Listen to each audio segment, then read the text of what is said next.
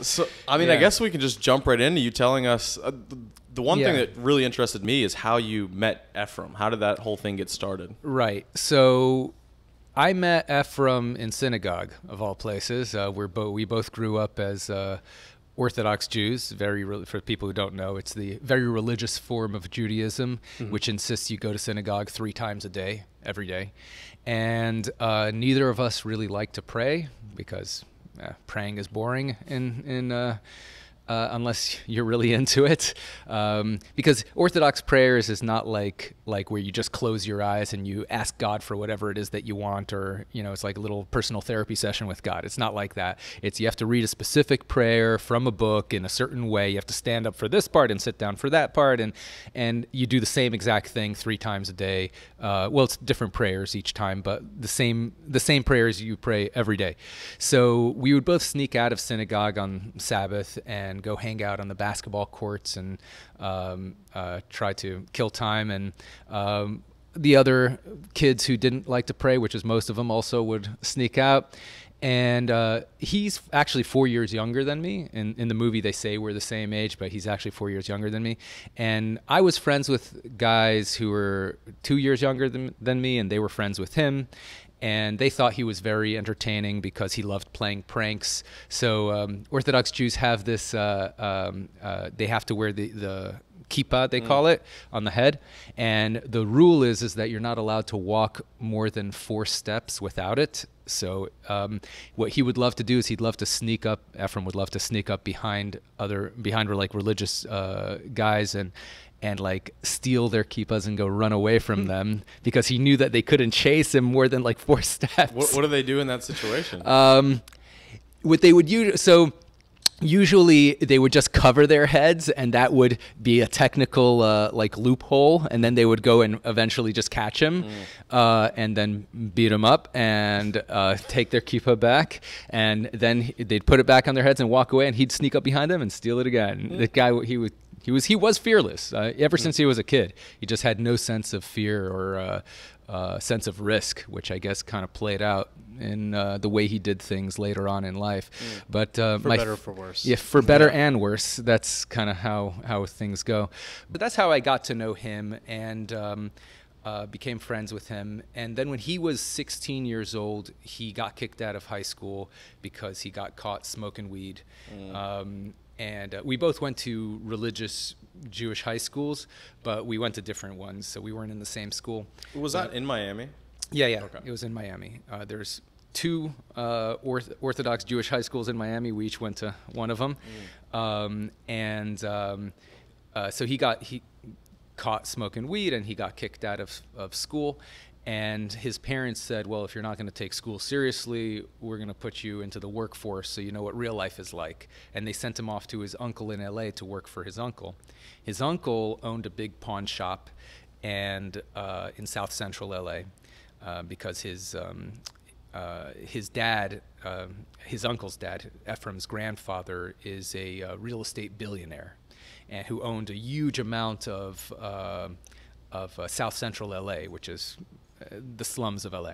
And so he set his son up, Ephraim's uncle, with a big property in South Central LA, and he started this pawn shop business. And one of the things, of course, pawn shops sell is guns. And Ephraim got obsessed with guns as a teenage boy, and he started learning everything about them. And he started interacting with the people who came into the store to sell them guns.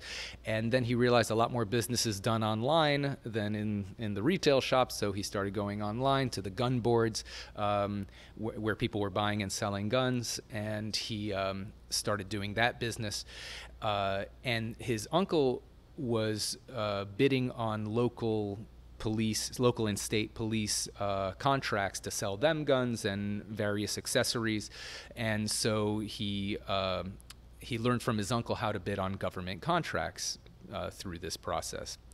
Worked for his uncle for about 2 years, and then Ephraim claims that his uncle screwed him out of like 70 grand His uncle claims Ephraim screwed him out of 70 grand. I personally believe both of them, right? Oh, yeah? Yeah. Well, so you think it was mutual? Well, I don't know who screwed who, but I will say that they're both the types to screw each other. So, because his uncle also has a pretty bad reputation in the industry for shady business. I've never dealt with his uncle personally, so I can't say I know specifically, but I've read comments online like, oh, you know, this guy. So how long was Ephraim bidding contracts, specifically in guns, before you guys teamed up?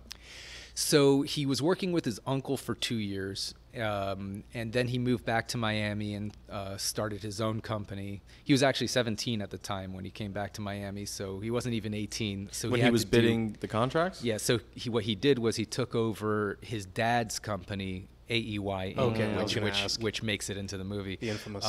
Yes, the infamous AEY Inc., which does stand for something, unlike what they say in the movie. Really? Yeah. Really? We'll have to get to that. Get the fuck out. Yeah, exactly. That's one of my favorite parts of That's a great line. Yeah. So, yeah, in what AEY actually does stand for is the initials of 3 of his father's sons. So it's Avrami, Ephraim, Yeshaya. So the E in AEY is Ephraim. That's his initial, and the A and the Y are his 2 brothers. So his dad had started the company like 4 or 5 years beforehand, and originally used it as like a label printing business, and then it just went dormant, and he didn't use the company to do anything. It was doing nothing with it. So when Ephraim came to Miami, he took over the company, the company structure, so to speak, and started doing. He registered the company with the federal government to do business with the feds, and he did everything under his dad's name because he was still 17 years old at the time, so he wasn't legally really supposed to be doing anything under his own name, and started bidding on government contracts and worked on his own for about a year before we bumped into each other at a mutual friend's house. We were smoking weed, of course, and he asked me. It wasn't at a funeral. It wasn't at the funeral. It was not at a Is that funeral. Ephraim? Yeah, it was not at a funeral. We were just at a mutual friend's house smoking weed, and I guess they needed something more exciting in the movie. Yeah, than and that. you guys had been disconnected for a while. Yeah, we hadn't seen each other for a few years at that point. We were like friends when we were younger, but we weren't like best friends. You didn't we used just to watch had Scarface? Yeah, I mean, we did like Scarface. We did watch it, I mean, but like everyone that age does. I was gonna ask, the laugh that he has in the movie. He does not have that laugh. No, he doesn't have yes, exactly. Yeah. They took a lot of creative liberties. Yeah. No, he does not laugh like that. Jonah Hill made that up because he wanted to give him a little bit more character. Yeah. But yeah, he doesn't have that annoying laugh. He has plenty of other annoying personality habits, but that's not one of them. Yeah, I heard they had to tone him down a little bit, and Ephraim was a lot worse than Jonah Hill had portrayed him to be. He was a much worse of a person than Jonah Hill portrayed him in the movie. People ask me, was Ephraim like as crazy in real life as he was in the movie? And I say that he actually was way crazier in real life. Like, he was much more of a nice guy in the movie, a much more likable person in the movie than he was in real life. In real life, he kind of got off on annoying people. So one crazy example. I actually wasn't there for this one. A friend of mine, because this was after we already had our falling out, and he was awaiting to get sentencing, and he really went off the deep end at that point in his life when he already had pled guilty. He was waiting to get sentenced. He started to do lots of drugs, lots of prostitutes, and lots of gambling also. And he must have spent millions of dollars in that year and a half period. And this was after the fact. Yes, this was after we had already had our falling out, and he was waiting to get sentenced by the judge. So before he went to prison. And one of my friends, we still had mutual friends, and they were hanging out with him in South Beach, and he got wasted as he did every night, and they got into a cab, and while the guy's driving down the street, Ephraim reaches up behind the cab driver and covers his eyes. goodness. Yeah, and the guy's like, "What are you doing? What are you doing?" And Ephraim's like, "Just drive, motherfucker, drive." What? You know? Man. He's like, I'll give you $100 right now if you just keep on driving." Oh my goodness. What? It's like fucking insane. Where was this? What? Where This was in South Beach. Oh my Yeah. goodness. This is just drive. Wow. And the guy like stops the car in the middle of the road. Everyone's honking at it. He's like, "What the fuck are you doing?" You know? So that's just the type of guy you was. He was thrived on chaos. No regard. completely fearless, loved chaos, loved to get under people's skin. Wow. You know, one scene in the movie where he gets punched out by Dan Blazarian, right? Where after like he's hitting on Dan's girl, though in the movie it looks like he didn't know it was Dan's girl, right? In real life, what he would do is he would walk up to like a couple in a club, like who are like, you know, obviously together, and he'd walk up to like the girl and he'd like take her hand and he'd be like, "Come with me, baby. This guy's a loser." Has it ever worked? Just like That's that. wild. No, never. Of course not. Never. Of course Okay, it never- sure. Yeah, no, it never worked. But it did get him into a whole lot of fights that I had sure. to get him out That's of. wild. So yeah, it got really, really annoying because every time we'd go out, I'd have to like pull him out of a fight. And I'm like, I don't want. This is not fun for me. You know, like this is not. I'm not like a fighting kind Right. of guy. I don't want to get in. I don't go out to get into fights. But he obviously did. So kind Yeah. of going back to how you guys reconnected. Yeah, So you right. were at a party or a house smoking weed, and right. So we were at our mutual friend's house. We were smoking weed, and he asks me, you know, "What are you doing these days?" And at the time, I was going to college. I was studying chemistry. And I was working part-time as a massage therapist. That part's true. But I also had a few online businesses that I was doing. I was selling SD cards that I was buying from China and selling them on eBay. That was doing pretty well. I was also doing bulk shipments of bed sheets So and that towels. was true. That part is true. However, What was the thread count? Yeah, it's actually so. Institutional use, they actually want lower thread counts because they want it to be cheaper. So, so it is true in the movie that the institution doesn't care about the high thread counts for their old people, as they say. What would they Nobody say? cares about old people, right? Putting Like silk putting on a a- lizard? Yeah. Yeah, cashmere, wrapping Cashmere a lizard on a in lizard. cashmere. That was the line. That was Have the you line. ever felt Yeah. their skin? Yeah, no, that's true. But what the way the business actually was, I wasn't going door to door like they show in the movie, trying to sell bed sheets I already bought and was taking up all the room in my apartment. Right? That was how they portrayed it in the movie. And how it actually was is I was just brokering deals. So Would I it had be drop shipping? not exactly, because the way I did it was I was I was selling to distributors in the United States who would then sell to all the facilities, and I would only do an order if I already got an order. So I was literally just being a broker. Okay. So I'd get an order for X number of bed sheets and towels, and then I'd talk to my manufacturers, put the order together, do the shipping, do a transferable letter of credit so that I didn't even have to finance it, and just collect the fee in between.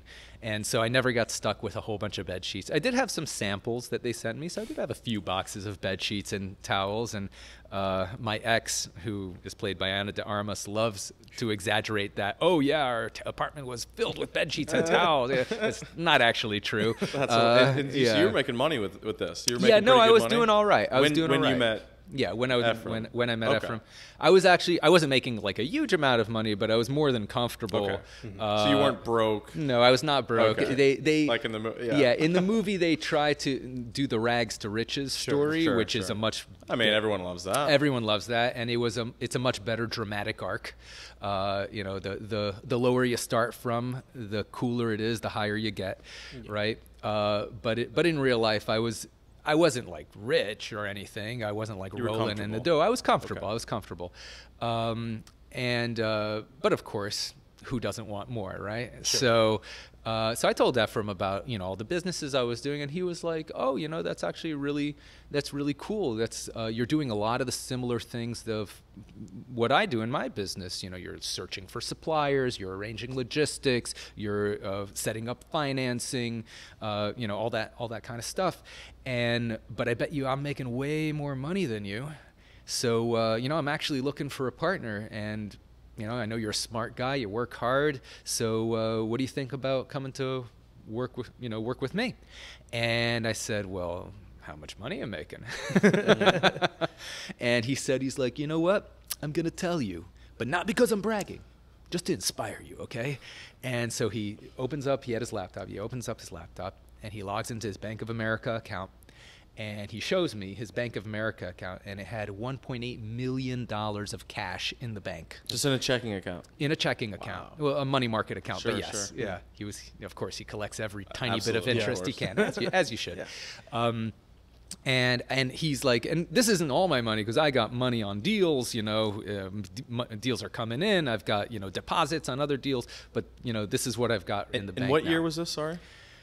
This was in late 2005. Oh, wow. So he had been in the business for... So he'd been on his own. He's been on the business without his uncle for about a year. Wow. So he was doing that kind of money in 1 year. He made a few $1 million in his first year. That's first wild. year. And was he in the government contracting arena, or was it more local contracts? So he made all that money from the federal contracting because this was 2005 was a huge explosion in federal contracting because this was right after the invasion of Iraq in 2003, and then they bombed Iraq into nothing, and then they decided to build a democratic country from the ground up, and part of that was building all these institutions up like the army and the police, and they had to arm them. The foundation of every government. Exactly. I mean, hey, without a monopoly on violence, a state is not a state. That's what makes a state. Because as they mentioned in the movie, actually, there was a big scandal with Dick Cheney, who was the vice president at the time for George Bush. He used to be the CEO of Halliburton before he became vice president. Halliburton was a very big defense contractor, and coincidence, got a huge, like, multi-billion-dollar contracts without any bidding process. Sole source awarding. And all his friends invested in the company beforehand. And I believe Dick Cheney still had a bunch of stock. It was a whole... He deserved it, I'm sure. Yeah. No idea that was going to happen before that. Right, exactly. So it created, of course, a big scandal, and so they instituted... they already had a small business program, but they really increased its visibility and its dollar amounts that they were putting towards small business to kind of deflect that whole thing. So that directed billions and billions of dollars towards small business, and he was very aggressive at bidding on these contracts, and he started winning quite a bit of them, and he did really well. And so I saw, I was blown away, of course, and I was like, it's a lot of massages. Yeah, exactly. He was 18 years old at the time. Yeah. That's incredible. And he had millions of dollars that I knew he made it himself. Like, I knew that it wasn't like his parents gave him the money, because I knew his parents. And his grandfather is a billionaire, but his grandfather is one of those billionaires who gives no money to anybody, including his own family. In fact, his grandfather got into the newspapers because he was part of, I think, the biggest alimony lawsuit in history. Because after, I think, 40 years of marriage to his grandmother, they decided to get divorced. And it turned out they were married for like 40 years. They had like 8 or 9 kids together, Orthodox Jewish family. Sure. They have large families. And then it turns out when his grandmother tried to divorce his grandfather that they had never been legally married. They were just religiously married. And according to, I think, in the laws of California, unless it's legally married, you get nothing. Oh, wow. And she tried to get alimony, and he's like, I'm giving you 0. Whoa. Wow. Yeah, after 40 years of marriage. This was the billionaire. This is the billionaire Oh, who tried to give his ex-wife 0. So these are the genes that Ephraim comes from. Yeah, exactly. Okay. Yeah. And it's harsh. Yeah, harsh is To say putting the it least. mildly, yes. So his grandmother sued his grandfather for, I think, $700 million. Wow. Yeah, and I don't know how the case ended up. I think they might have settled it out of court, but it got into the newspapers that it was the largest alimony lawsuit of all time. So his grandfather not a generous guy. It did not come from him. It did not come from him. He did set his uncle up in business, and according to Ephraim, his uncle lost money consistently every year, and his grandfather kept on bailing him out. So I guess he was generous with at least one of his sons. But I knew that his grandfather didn't give him the money, and so I knew he had earned it, and that blew my mind. I'm like, yeah, I'm doing all right with my businesses, but I'm not making millions of dollars in a year. Sure. And I didn't think I was going to. So I said, okay, let's do this. I'm sufficiently impressed. Right there, and, right and then inspired, and there. yeah. On the spot. Yeah. And I at said, that point, it was just the two of you guys. He Yeah, was it was working just on us his two. own, and he brought you on. Yes, exactly. Okay. And so we started working out of his apartment. At the time, he was living in this. Even though he had millions of dollars, he was living in this tiny little one-bedroom kind of shitty apartment that was like part of someone else's house that had, it was like an extra room they were renting to him. And he drove this kind of like beat-up car. And I was like, why are you living like this? You have millions of dollars. And he's like, I don't give a shit about that. I just care about the money. I'm like, well, what's the money for? Yeah. And did you leave your other businesses? Did you just drop them and walk away, or did So you? I still did I stopped doing massages Sure. because Of course. yeah, because that's just it's a big time sink. I actually enjoyed doing massages, and he would love to make fun of me for doing massages, as in the movie. In the movie as well. That part's accurate. I'm sure that he would happens. love to. He loved to David make fun used of to it. jerk guys off for Yeah, money. yeah, Fact. yeah. Not a fact, by the way. Just not a fact. So yeah, I did have gay clients, and the whole towel thing did happen. I was gonna No ask. way. Yeah, that happened. That happened. And what a beautiful apartment that was. Yeah, when that they shot was a very nice apartment. Yeah. The towel thing has happened to me before, but very, very, very rarely. Like I've had bold. had a lot of gay clients because I was working in South Beach, and like half of South Beach is gay, and I was a young, cute guy, and I guess I was popular in the gay community, but they were all very respectful, and I never had problems with anybody. That like I've only had like maybe 2 or 3 times that anyone has ever like come on to me at all, and that was like and like the second I said no, they were like, oh, I'm so sorry, and it wasn't like aggressive in any way. Got it. But the towel thing did happen. Yeah, I can confirm. Yeah. So, Yeah. So when you guys teamed up, how long? What did it take for you to get your first contract?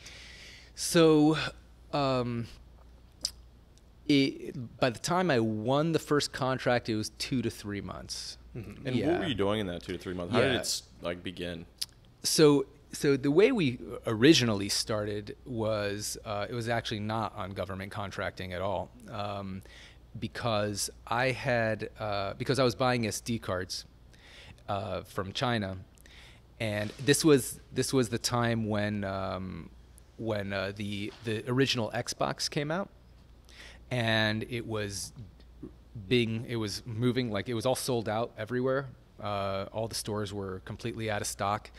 And one of my connections from the SD cards said, hey, we have connections to buy a bunch of Xboxes. And I said, well, definitely interested, because that's a very in-demand item.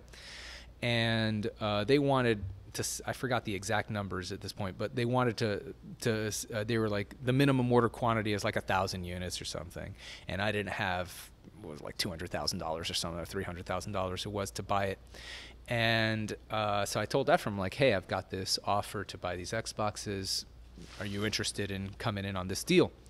And so, that was the first thing we worked on.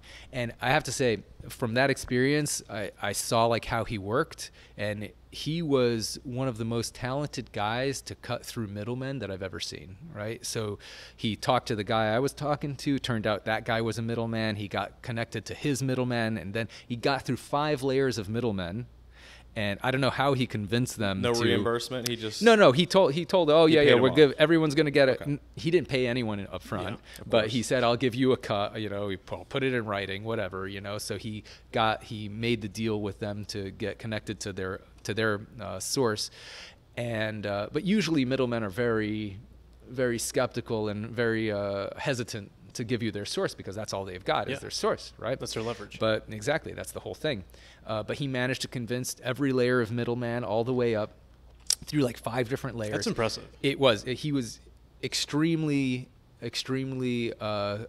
talented at convincing people to do things. He's very, very good at negotiating, very good at talking people into things. He talked me out of all the millions of dollars that he owed me. So, yeah. So when seeing this, did it ever occur to you that, okay, this could be me in the future? Were you thinking about that when you were in the beginning stages? So in the beginning, I was just wanted to do this Xbox deal. Yeah. And I knew that he had a bunch of money, and I needed the money to do this deal. So I figured use him as financing to do the deal.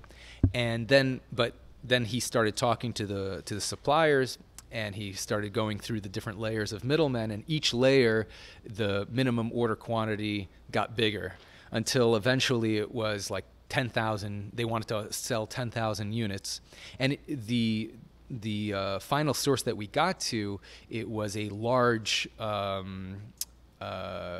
electronics distribution company, which is what makes me think that it might have been real. Right, because at first it was just a bunch of random Chinese sources, and eventually we got connected to a large electronics distribution company, and it was their email address. It wasn't fake, and but they wanted to sell 10,000 units, and we needed like $20 million for that.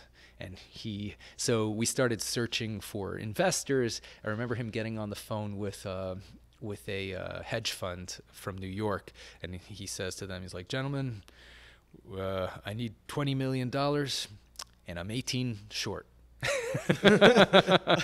So this is where you come in.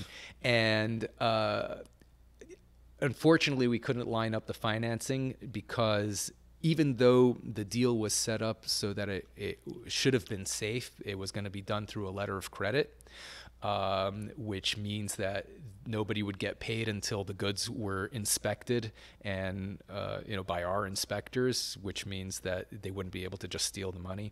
It would be held in escrow by the bank. That's what a letter of credit is.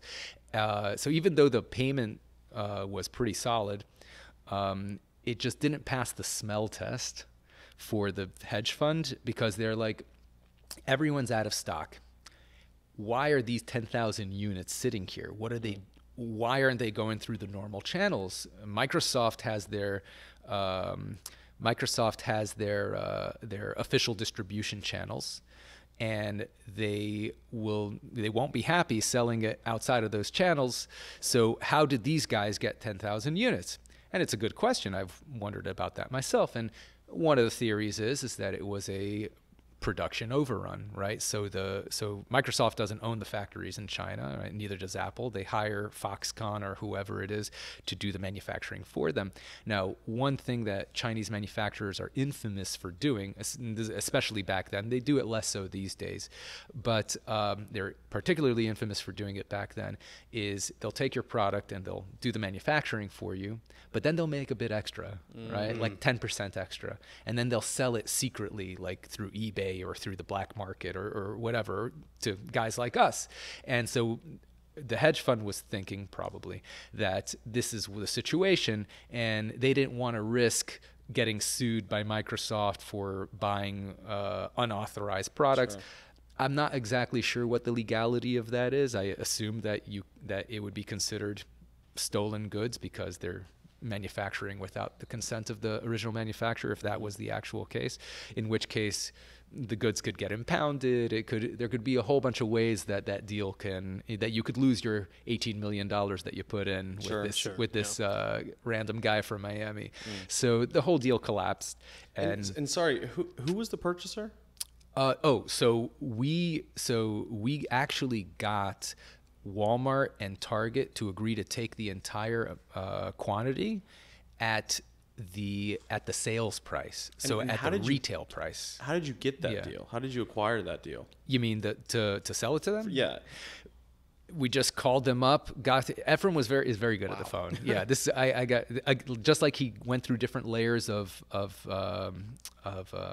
middlemen. He went through different layers in Walmart and Target, and he just got to the people. That's who, amazing. Yeah. He just managed to convince them that he was real and that he had access to these units, and if they wanted it, they better get someone who can make decisions on the phone right now.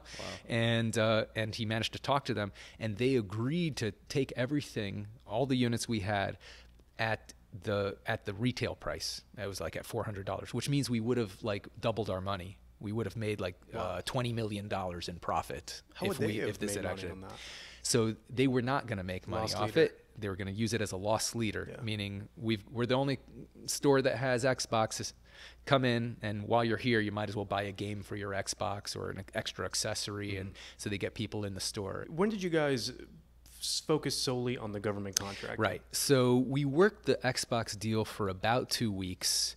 We were working like 18-hour days. On the Xbox deal. On the Xbox deal, we were working. I pretty much moved into his apartment for that, for like that period of time. And that time was spent trying to get to the right people in all the retailers, trying to find financing, trying to break through various levels of middlemen for the source, and then eventually we realized we were not going to fund this deal, and the whole thing fell apart. And Ephraim said to me, he's like, why don't we do a business that I know we can make money on? My bread and butter is government contracting. I made you an offer still stands. Let me teach you how to do this. And what was that offer? The offer was that I would work commission only, of course, no salary, right? And I would do he would teach me what to do. I would do all the legwork, get it to the point where he would review the documents before submitting to the government to make sure I did it correctly, and he would do some last-minute negotiations with the suppliers and the logistics companies to try to negotiate the price down, because he was very good at that. And he would finance the deal, and we would split it 50-50. That was the deal. And that's pretty fair. Yeah. I thought I was very happy with it. On paper.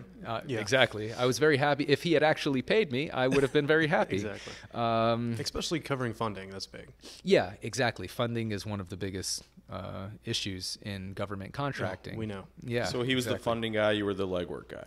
Yeah, exactly. I was the legwork guy. He was the funding, but also the government, paperwork guy. I mean, I did a lot. I went as far as I could, and then I would say, hey, I don't understand what this means. And he would say, either he already knew, or he would get the contracting officer on the phone and get that explained, and et cetera. And of course, he knew a whole bunch of tricks of the trade to try to increase margins before and after the fact. So he used that to try to increase our profit margins as well. So that was his role. He would use his expertise. I would do all the grunt work, which is 80-90% of the actual work, and then he would take it the rest of the way to get us to maximize our chances of winning and maximize our profit margins if we did win. Mm-hmm. Yeah. And so the first contract that you did federally, was that in guns? No. So the first contract I won. So at first he said, you know what? Why don't you do something that I'm not focused on? That way we expand the business, so we're not trying to work in the same field. And he said, I already pretty well versed in the whole guns and munitions segment. So why don't you do something else? And I found this contract for propane, and I figured energy is a huge market, and always in constant need of supply, right? It's a what do they call it? A consumable, right? Mm-hmm. So you're always going to need more fuel. And they consume a lot of it. And they consume a huge amount of it. So I figured get into the fuel business. And so the first contract I won was for 50,000 gallons of propane. And it was delivered it to a Air Force base in Wyoming in the middle of the winter. They needed it for heating. And I made a total of $8,000 on it. Wow. And how long did that take you to win after you started focusing on that? So it was about a month to a month and a half after the end of the Xbox deal that I won it. And that went great. everything went smooth, no problems. And then I started working on a few other things. I worked on a deal for SUVs to Pakistan, to the State Department in Pakistan. I got so close to winning that one. I got into the final round where they were doing like the audits, and then unfortunately it's so disappointing. But you gotta, that's the business. That's the game. You have to be willing to lose 9 out of 10 times or more, but that one time you win makes up for all of it. And then I worked on I worked on a contract for socks. I worked on a contract for meals ready to eat, MREs they give to the soldiers in the field. And then my first gun contract that I worked on was for it was a contract that Ephraim had won, but he didn't want to work on delivering. So, and the reason for that was because it was a contract for rare gun parts, and it was going to the special forces, like to the Green Berets, and they trained the Green Berets and the Navy SEALs on all these outdated weapon systems because they drop them into Afghanistan or into Pakistan or Iraq or wherever, and oftentimes they will they need to use whatever weapons are available in the field, and so they need to know how to use those weapons. And oftentimes in those parts of the world, a lot of the weapons that they come across, because they always want to train special forces to be as self-reliant as possible, right? Because they're out there with nobody helping them. So in case they run out of ammo for the weapon they have, or they lose their gun, or they, for whatever reason, due to the mission, they have to go in without a gun and they need to get supplied while in the field, they may come across weapon systems that aren't even being manufactured anymore, like German Lugers from like World War II and things like that. So they need to train the special forces in all these outdated weapon systems. And so this contract was for all these gun parts for all these old weapon systems that weren't being manufactured anymore. And it was a huge list of really hard to find parts. Now, Ephraim bid it. He knew, because he knows the industry, he knew that this was a huge pain in the ass contract to deliver because it had so many rare parts. And so probably not that many people were going to be bidding on it. So he bid it pretty high. And he didn't even bother to go and get a quote for every single thing because that was just too much work. He just figured, yeah, I can probably get someone to sell me if I bid it at this level. So the margins were pretty good. But then he won the contract, but then he had to actually go find all those parts, and he didn't want to do all that legwork. So he said, he said to me, why don't you work on this contract? It's a lot of work, but the margins are great. And so I worked on that. It took me like 2 to 3 months to deliver everything, and made about like $30,000 on that. And he said, hey, I was constantly working on new things and, coming close to winning some things, losing others, as you never like work on one, stop, then work on another. You're always working on multiple things. And so we were in the process of winning others. And so he owed me like 30, 40K. And he's like, I'm using my money to fund these contracts. So I think it's only fair that you pitch in on the funding. So why don't we just roll your winnings into the next contract? And that was the beginning of me getting screwed out of everything. I said, yeah, that makes sense, Had you gotten any money out yet? Or I got zero. Okay. I'd been working the entire time. And so I trusted him. I was like, we know each other since we were kids. He's not going to screw me over, right? Even though he's trying to pull shady things on every other person he meets. I guess that's you make excuses. I'm special, So he's not going to screw me, right? We're best friends. We went to school together. Well, yeah, we did. I mean, at this point, we were getting really close because we were pretty much spending all our time together. I was more or less sleeping on his couch for most days of the week. And partnership is like a marriage. It really in a lot of ways. You oftentimes spend more time with your partner than you do with your significant do. other. That's Absolutely. Like Yeah. Logan and I, we've cried, we've bled together. Argue, you Oh, yeah. solve Yeah. problems. Yeah, Exactly. It's like you're Yeah. going to war. Yeah. So For real. I'm sure you guys got extremely close during Yeah, that time. I mean, it's your livelihood is on the line, and therefore your life, right? Yeah. Because your life is your livelihood. So, yeah, we got really, really close because I was pretty much sleeping on his couch. We didn't go out that often because we were so exhausted from working, but occasionally we'd go out and party in South Beach. I'd save him from getting his ass kicked a whole bunch of times. So, like usually he'd get really drunk and he'd follow it up with a bunch of cocaine so he could drink more, and he'd get rowdy and I'd save his ass, and then he'd be all drunk. He'd be like, David, you're my best friend. Oh, thank you so much. They would have kicked my ass so bad. It's a good thing I've got you, and I'm like, why don't you stop doing that shit, So I don't have to save your ass every fucking time, Yeah. So through that process, we got to be really close, and he started saying at that point, he was like, yeah, you're my best friend. So You're the you had only developed guy. that trust. Yeah. Okay. So, I mean, I thought I did. He was definitely talking like my best friend, and I believed him, right? And then a few months after that, in the summer of 2006, was when we saw the Afghan contract. And he goes to me, he's like, hey, I know that you're mostly focused on the fuel stuff and on some various other things, but this is a huge contract and I really need your help on this. And even though it's my bread and butter and I've got all these sources for these items, it was all munitions. It wasn't any weapons. It was all just, and it ranged everything from like pistol ammo to mortar rounds and tank ammo and anti-aircraft rockets. It was a whole thing.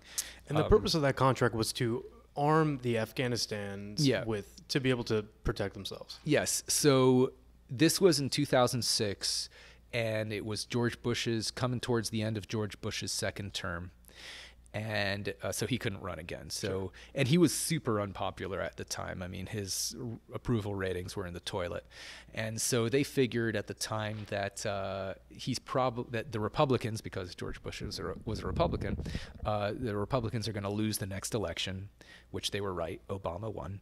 And they also thought that, well, the Democrats are talking this whole talk about being anti-war. They're probably going to just pull out of Afghanistan as soon as possible and leave the Afghans hanging. And they were wrong about that. It took until Biden to pull out of Afghanistan, and that was a big disaster, right? So the plan that the Bush administration had was to arm the Afghans to the max, so that even if the next administration pulled out, the Afghans would be good for the next 20, 30 years. So they put out this contract to arm them with these munitions, and it was just massive. It was 30 different items, and the total, it was hundreds of millions of AK-47 rounds, 1 million grenades, tens of thousands of anti-aircraft rockets. It was just massive, 20 times bigger than anything we'd ever seen. And a lot of the items we had already delivered to Iraq on much, much smaller scale. And so we already had the past performance. We had the proof that we could deliver these items, which you need for the government to award you these large contracts, for you to be eligible to bid on it. And so we knew we were eligible. And we were like, if we're eligible, we're bidding on this thing. So, but because it was such a huge contract and so many different items, he said, I really need you to work on this. And this is my bread and butter, so we're not going to do the 50-50 thing. We'll do 25%. And I was like, I don't care. This is going to be hundreds of millions of dollars. I'm good with 25%. That's fine. That's fair. And so I started working. He said, these are my sources. He gave me 5 or 6 different sources, and he's like, don't contact them. I'll contact them because I'm already dealing with them. I want you to go and scour the internet and go as many Google page results deep as you need to until you run out, and get a quote from every single potential supplier on the planet who are not these 5 people who I'm going to get quotes from. So I started doing that. A lot of the sources are in Eastern Europe, so I had to stay up all night. A lot of them don't have email addresses, so I had to get them on the phone. They don't speak English, so I had to find someone there who speaks English. I would just say English, English, English. Look, niet, niet, niet. No, English, niet. Da, English. Okay. So, and then they would get the one guy who would spoke like 5 sentences in English, and pretty much I would get their fax. They do everything by fax. Maybe it's different now, but back then they were still kind of stuck in Soviet times. So fax only, no emails. Have to make sure oftentimes their fax machines weren't working because they had bad phone connections. And so I'd have to make sure that they got the fax. And so I'd have to stay up all night. And eventually I got quotes from pretty much everybody that was interested in giving us a quote. And we submitted that to the government. It took about 2 months to get that. I worked on that contract. How did the gun dealer, this infamous gun dealer, come into that play? Oh, the guy who Bradley Cooper plays? Mm-hmm. So the guy who Bradley Cooper plays in the movie, his real name is Henry Tomei. I think in the movie they call him Henry Gerard. Yeah, legal reasons. But his real name is Henry Tomei. And he's Swiss, actually, so he has a Swiss accent, unlike Bradley Cooper in the movie.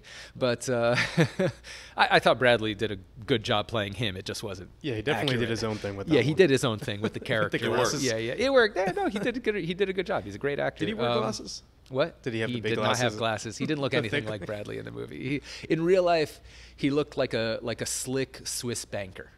Nice suit, very nice, nice hair. I was very jealous. He was well put together. He was well put together. Very calm guy, never raised his voice. I feel like he got that done pretty well. Yeah, well, in the movie, he loses his shit, like where he's like, "What should we do with this Chinese ammo?" He's like, "Do your fucking job." Yeah. He never talked like that. He was It's like, not my problem. Yeah, It's your exactly. problem. Your problem. And right. did you meet him in the? Obviously, you didn't meet him in the casino. No, we didn't. So the way we actually met him was Ephraim. So when Ephraim won his first federal contract, he needed someone to finance it because he had no money. And so he asked his dad if his dad knew any potential financiers. And his dad introduced him to a guy named Ralph, who's in the movie as a laundromat owner, as a Jewish laundromat owner. In real life, he was not Jewish. He was Mormon. And he did not own a laundromat. He owned a machine gun factory. His name was Ralph. Really? His name was not Ralph Slutsky, which I thought was a funny name, but his real name was Ralph Merrill. I met him many times over the years. He's a really nice guy, very straight shooter, ironically. And Ralph Merrill owned a machine gun factory and had been doing business with Henry since like the 90s. And I think if I recall correctly, their first deal together was to buy, I think it was I forgot the exact model, but it was maybe an Uzi, maybe something else. It was some sort of machine gun out of some automatic weapon out of South Africa that couldn't legally be imported unless they like chopped it into pieces and then I think left the receiver out, so that, because I think according to the ATF the receiver is the gun, so if you don't have the receiver you could import the rest of the parts. The rest are just spare parts. So it didn't fall under the rules that they couldn't export it from South Africa because it was an apartheid source. So Henry set it up so that they chopped up all these guns in South Africa and got rid of the offending illegal part, and then they were able to ship everything to Ralph legally, and Ralph set up a factory and just manufactured that one part and was able to make a very large amount of money because he was able to buy those spare parts from South Africa for pennies on the dollar. And so that was their first deal together. And Henry has been around for like, at that time was 20, now it's 40 years he's been around. At that time he was already been in business. He started out as a teenager too. I don't know his exact story. He never really liked to talk much. He's a very quiet guy. He was just all business. Never went out for drinks. Never did any of the socializing with anybody. Very much kept to himself and kept everything, purely professional. So I don't know how he got started, but I do know that he started around the same age as Ephraim was, and Ephraim used to joke that Henry was nervous that Ephraim was going to take over the business because he sees himself because just like Henry started out at his age, but now Ephraim's even more aggressive, and so Ephraim loved to joke about that. But Henry and Ephraim were like complete opposites in personality. Ephraim was very loud and very not flamboyant is the wrong word. Very friendly, always making a joke, very charming in a very superficial way. It can get on people's good sides. So he's able to talk people into things. He's very, very good at that. And so he could talk people into things, and then as soon as they turn their back, he stabs them in the back. That's just kind of how he did things. So, so Ralph introduced Ephraim to Henry in order to give him another source for his government contracts. And so Ephraim started getting quotes from Henry on a regular basis whenever there would be items that he thought Henry could supply. Henry particularly specialized in Eastern Europe, so he had really good connections in all the former Soviet states, particularly the Balkans. He was very good friends with some of the politicians in Albania, which is how we got connected to the ammo deal in Albania, which eventually got us in trouble. So he was a vital part of that bid. Yeah, he was a vital part. So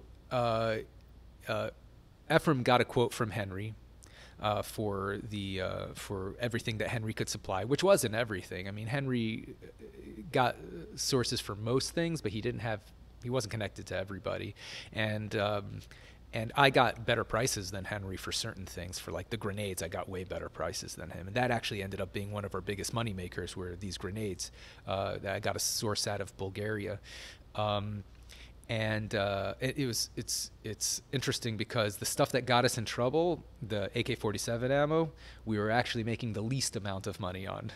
Really? Yeah. So you submit that bid. So we submit that bid, and I remember Ephraim he wasn't sure whether to go, because there's always the question of like how much profit margin do you put on your bid, right? You have your sources, you have what you think is going to cost you to do the logistics, to ship it from point A to point B, and then you want to make money on it, so you need to add your profit margin, and the question is always how much, because obviously you want to make as much money as possible, but if you don't win the contract, you make zero.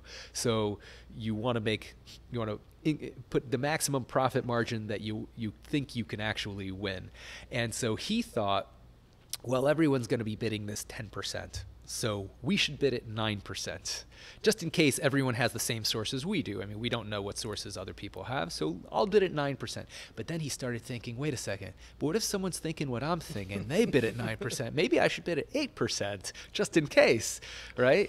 And so he's like, but there's no way anyone's going to think that, so I shouldn't bid at 7%. I don't think anyone's going to be thinking that far ahead. So I think it's either 8 or 9%. He's like, should I do 8%? Should I do 9%? 8%, 9%? He kept on going. He was completely indecisive. And this was like at the last day that the bid was due. And this was one of these bids because a lot of this was going to the Army, and depending on the size of the contract and which federal agency you are submitting it to, they have different rules for like the format that they want it. Most federal agencies, I imagine, especially these days, are good with you just submitting everything electronically. And most of the stuff, even back then, we were submitting electronically through email or through their online portal. But for this particular contract, maybe because it was so big, I don't know why, but they wanted everything in paper. Right, so we needed to print everything out. They did want some like Excel spreadsheets, but they wanted that on a CD-ROM. Right, it wasn't enough to email it to them. They needed everything in physical media, and so I told Ephraim, like, we only have like 45 minutes until the post office close. We need to ship this to them in paper, physical format. And the printer is going to take some time to print. So you need to decide right now whether it's 8% or 9%. He's like, don't pressure me. Don't pressure me. This is very important. This is very, I got to go with my gut here. He's like pacing back and forth, pacing 8%. He's like, what do I think that these guys, he knew his competitor, what is General Dynamics going to think? I know that they really want this contract, but are they really going to go so far as to go down to 8%? I don't think they're going to go down to 8%. You know, so like, he's like, just like spinning in his mind. And I said, Ephraim, we're running out of time. We're going to get 0% if you don't make your mind up. He's like, fine, fuck it. I can't leave money on the table. 9%. And it ended up not mattering. It ended up not mattering at all, because eventually we found out that it's actually true. We beat the next lowest person by $52 million. Wow. That's amazing. Yeah. So after you submit this bid, what's that waiting period like? Because it came out to $300 million. Yeah. It was just under $300 million, our bid to the government. And that was the lowest by far. I think General Dynamics, which is a multi-billion-dollar company who was also bidding it, they bid it around like $500 million. Wow. So almost double us. There were some other smaller companies such as ourselves which were a bit more aggressive, but they still bid it at like 350. So yeah, we beat the next person by quite a lot. And we only found that out. They're not actually allowed to tell you that. They're not allowed to tell you that because they don't want you to kind of adjust your bidding going forward to know like how more competitive you are than your competitors. They're not supposed to tell you, but I got really friendly with one of the contracting officers on the phone. So in the movie, they're like, we're in a meeting and they say, oh, we're not, and they as if they would give you illegal information in front of all their colleagues. Right. I mean, that's never going to happen, especially in the government where everyone's looking over everyone else's shoulder. No, the way it really happened was I was talking to one of the contracting officers on the phone, and we got friendly over the course of because this was a very big contract and very important to the Army for us to deliver. So we got friendly, and he's like, yeah, I know. He was telling me, he's like, I know you guys are having some trouble getting the licensing, and I understand that's a normal part of the business. And anyway, you guys were just so competitive. We're willing to give you a little bit more leeway. No worries. I'm like, really? We were really competitive? He's like, oh yeah, you guys really blew the competition out of the water. And I was like, really? How competitive? And he's like, okay, listen, we're talking on the phone. I'm really not allowed to tell you this, okay? But I'll tell you. He's like, you beat the next guy by $52 million. And I was like, oh my God. I told Ephraim, and he's like, fuck. He was so that was like the movie. He was so pissed off. Yeah, it just wasn't in the Pentagon. It was, yeah, he was so pissed off. He was really pissed off. Yeah. No matter how much money you're making, if you know that you could have made another $50 million. For sure. Sure. Yeah, that was, we were set if at the margins that we quoted and eventually negotiated, if we had delivered the entire contract without all the drama that eventually got it canceled, we probably would have made in the neighborhood of $60 million in profit. Wow. Yeah. That's insane. Yeah, because we were running at an average of a 20% margin. Which is a great margin for an that amazing size of contract. especially for a contract that size. Yeah, exactly. I mean, we had bid it at 9%, but then Ephraim went and renegotiated with all the suppliers after the fact, and we found a few new suppliers, and we found a few new logistics methods that we managed to save money on. Some of them got us in trouble, like the repackaging to reduce the weight thing. So how did you guys hear that you won the contract? Yeah, so we worked on. So the process of winning the contract was we in the summer of 2006 worked for about 2 months on it, really hard, like all night. And then during the day, talking to the federal contractors, getting various things explained.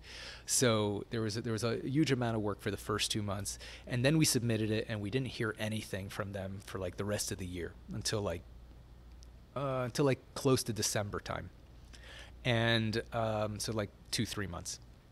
And then the next thing we heard from them, they're like, oh, we got to do all these audits on you. right? So there are like 5 different audits. There was a financial audit, a logistics audit, a sources audit, past performance audit. They wanted us to prove every aspect of these things. They wanted us to prove that we had the money to support the contract, that we had the logistics arranged, that we actually had sources to supply the contract, that we actually have done this before. So that took like another month and a half or so, during which we did some various shady things in order to pass those audits. Like in the movie, they mentioned one of them, the financial audit. Part of it was they wanted to see that we had an accounting system to handle the large volume of orders and QuickBooks. Yeah, exactly. QuickBooks. They wanted to see that we had QuickBooks, but we did not. We had nothing. Ephraim just did everything by the seat of his pants. He never did his accounting. He had no records of anything. Pretty much we had to hire a forensic accountant to go and like create like the last 2 years of accounting records to backtrack everything, and he pretty much created everything from scratch. It took him like a good few weeks to do that. And so just to make it look like we're a responsible company that does our accounting and takes keeps track of all our financial issues. I thought that was that's like slightly shady, but the even worse was they wanted to see significant past performance, which we did have, but of course nothing was ever. Ephraim was never shy about going overboard, so he created. There was one deal he was gonna do with Ralph's company. For I think 20 million rounds of AK-47 ammo, and then the deal, for whatever reason, it fell through, so it never actually happened. So, but they had already applied for some of the licenses, for the import licenses, to do this deal, and it had been granted. So he used the import licenses that were granted as proof that they had done this deal, and he got a letter from Ralph saying that they had done this deal, which they did not do, but Ralph was willing to bend a few facts in order to win this $300 million contract, which is why he got in trouble later on. But so that was like the whole process, and they also sent down a team of people down to our office to inspect our office. It was a bunch of middle-aged, older ladies. They were all ladies for some reason. I don't know why, but they sent them. They were very nice, very sweet, and we were so nervous because we're like, oh my God, the government's coming into the office. They're gonna see that we're just a bunch of schmucks, and so we quickly bought a bunch of furniture that made it look more professional, because Ephraim was Ephraim was super cheap. He didn't want to spend any money, so he bought everything crappy because he didn't want to buy a nice desk or nice filing cabinet. So, but then he was like, oh crap, the government's gonna see. We got to look good. So he quickly bought new desks, bought a new filing cabinet so it would look nice, and hired a maid to clean up the office because it was a mess. Hired some new people so that would look like we had a front desk person. Did you guys have any employees at that time? Not at this time. By the time they came down to our office, we did, because by the time they were doing the audits, we realized that we needed to look legit. So Ephraim rented a nice office. Okay. And then we started hiring people because he realized that you can't have a big office with nobody in it. And he wanted to do a few other things. He wanted to go after a whole bunch of other contracts, and so he decided that this was a good time to expand the business. So this was the time when we started hiring people. Got it. And so the government inspectors came down. They were actually very, very nice. Apparently it worked, whatever it was that we did, because they gave us a great report. They said, glowing report.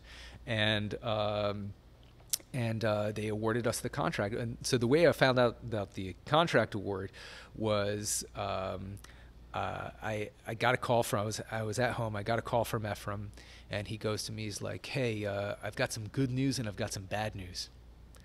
And I said, "Well, what's the bad news?" And he said, "Well, our first task order is only $600K." And I said, "We won the fucking contract." And he's like, "Yeah, motherfucker, we won the fucking contract." Wow. He's like, "I'm coming to pick you up. We're going to celebrate." And so for people who don't know, the way the government works is when they give you a very large contract, usually what they do is they split it into smaller pieces called task orders, right? So the total value of the contract was $300 million, but they didn't just give us an order for $300 million. They were going to give us pieces of it. Now, when we read the solicitation, it was very clear that the government was only legally required to give us the first task order, and they were allowed to legally cancel the contract at any point after that first task order. So we were nervous. We were like, hey, we're bidding on this contract with the assumption that we're going to get the entire thing. And this is going to make a very big difference, especially for logistics costs. Whether you're hiring one plane or 200 planes is going to make a very big difference in how much that aircraft is going to cost to hire. So we just went under the assumption that they're going to give us the entire contract. But we knew that if they don't give us the entire contract, we'd be screwed, right? Because there was no way we're going to deliver the first task order if we didn't have the rest of it. So when we saw there was a $600,000 first task order, we're like, well, that's not even enough to like fill an aircraft load. So unless they give us a second task order, we're kind of fucked. And what was that first task order for? It was for 7.62 by 54 ammo, which was machine gun ammo. And so, yeah, it was, and I think for like a small amount of grenades. And so it was like two different items. They were coming from different countries, and it was like we were not gonna be able to deliver that unless they give us a follow-up task order. Was it more of a test to see if you guys are capable? So that's what we thought.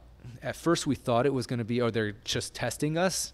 But then they gave us the second task order like 2 weeks later before we had even delivered anything. So I think what it really was they just put it out there because that was the money that they had already awarded, given to them by the Army or by Congress. So they were legally allowed to use this money. I think it was like $600K or something like that. That they had already assigned or that they had already distributed to them. Mm-hmm. And they're not allowed to give task orders unless they already have the money assigned to this contract. So they weren't able to give us anything bigger. But then I guess it just took a couple weeks for the rest of the money to come in, and then the next task order was like $50 million. Wow. So we're like, okay, we're good. We're good on the quantity bit. Yeah. And so Ephraim picks me up, and we go to this Italian restaurant, and of course he had this like little plastic bullet filled with cocaine, and so he's like pretending to blow his nose on like the napkin, and he's like snorting cocaine underneath, and he's like passing it to me. He's like you're fucking doing some coke here. You just fucking do it. Just fucking do it. It's like, we're celebrating. We're doing it. We're drinking champagne. We're snorting cocaine. You're fucking doing it. I'm like, okay, fine. I wasn't like really into it. Yeah. I mean, like, I was just like, just to shut him up, because like I've done cocaine, but like I've never been a fan. I don't like things going up my nose. I prefer a good coffee. I think it does a better job of wiring me and getting me to work, and it lasts longer, and it's healthier for you, and it tastes better, and it's not crap up your nose that gives you this nasty drip in the back of your throat. It's gross. I really don't understand why people love cocaine, but it's people's brains react differently to different substances. So he loved cocaine. I mean, he was fucking doing it all day. So so he's like, and he started, we got champagne, and he's like, let me tell you something, David. those fat cats in their boardrooms and General Dynamics, they don't know what's about to hit them. They're worried about their stock price for the quarter. We're going to own these motherfuckers. We're going to be flying around in private jets, and we're going to be owning these guys. We're going to take over this industry. And I'm like, well, Ephraim, let's just concentrate on delivering this contract. And he's like, no. He's like, we're going for everything now. We're rolling now. We're rolling. So he's like, I'm hiring more people. We're going to bid on more contracts. I'm like, Ephraim, let's just concentrate on this contract. I'm like, no. He's like, what are you talking about? What are you talking about? He's like, you know what? He's like, I trust you, David. He's like, why don't you handle this contract? I think you got the experience. You can handle this. I'm going to go for new contracts. I'm like, Ephraim, I think maybe we should do this together. He's like, no. You got this. So I'm like, okay, look. I mean, if you're insisting I got this, okay. I mean, I'll do it, right? Obviously. And so I started working on it.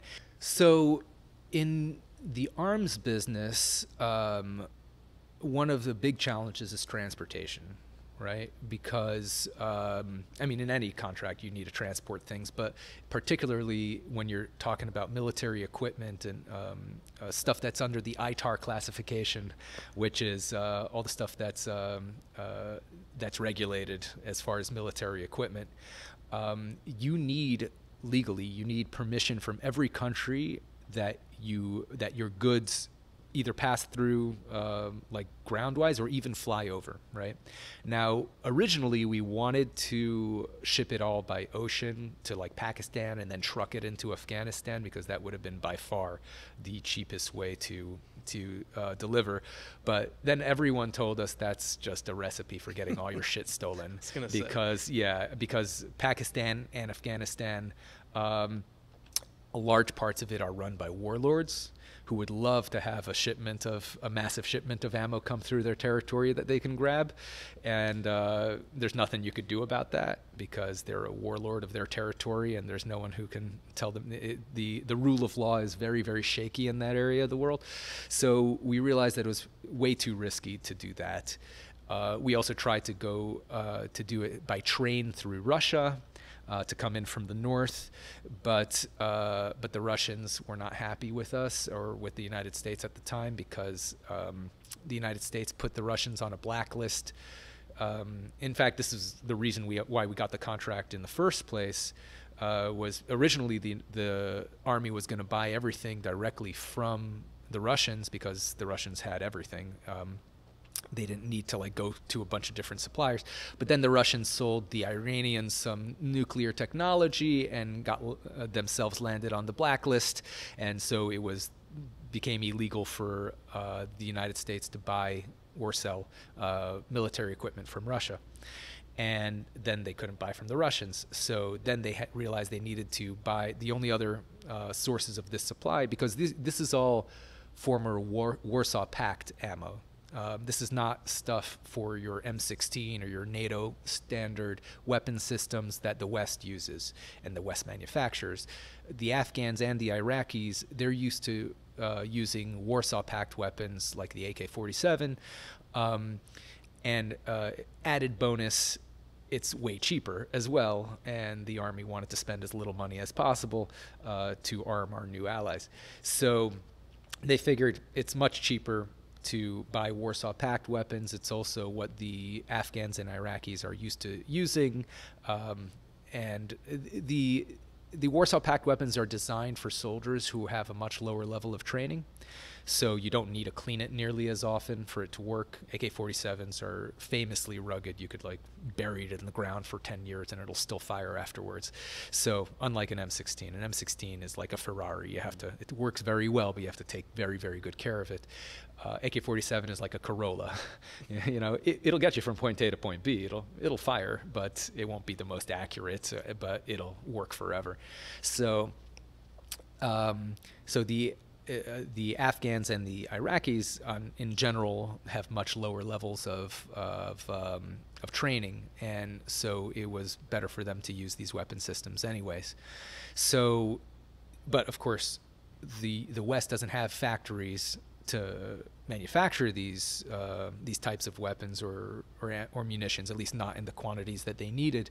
So they realized that the only other source besides Russia, which they couldn't buy from, were all these little former Soviet Union, Warsaw Pact countries in Eastern Europe, such as Ukraine and Albania and the Czech Republic and all those countries.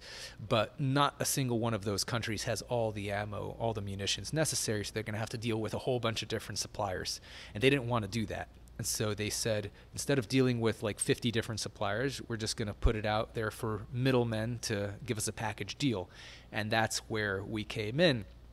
They wanted to deal with one point of contact, and we gave them that. We brought all the suppliers together under one roof, so to speak. So the Russians, when this happened, they realized that they're going to lose out on these hundreds of millions of dollars that they were expecting to get in business from the army, and they were really pissed off about it. And the federal government always has the award announcements, right? So you know who wins the contract. So the Russians looked it up and they saw that we won the contract that they were supposed to have, and so they didn't like us. And so every time that we tried to do anything in any area they controlled, they tried to block us. So we tried to get like a license to move the stuff by train through Russia, and they were like, forget it, we're not giving you that. And so we weren't able to move it by train. So we realized that our only option was to fly it in, because Afghanistan's a landlocked country. It's surrounded by Russia and Pakistan, and neither of those were good options to get in. And but every country you fly over needs to give you what they call flyover permission. So in order to fly your military goods through their airspace. And so we had to get, I forgot the exact number, I think it was like 12 or 13 different countries that we were flying from Albania to Afghanistan. And we had to get permission from each country. And a lot of those countries are former Soviet Union countries, and they aren't the most efficient with answering the phone, as I learned when getting quotes from a lot of them. And but eventually I got flyover permission from everybody except for Uzbekistan. Uzbekistan refused to give us flyover permission. And the way I did it was usually what would happen is the logistics company would try to get the flyover permission, right?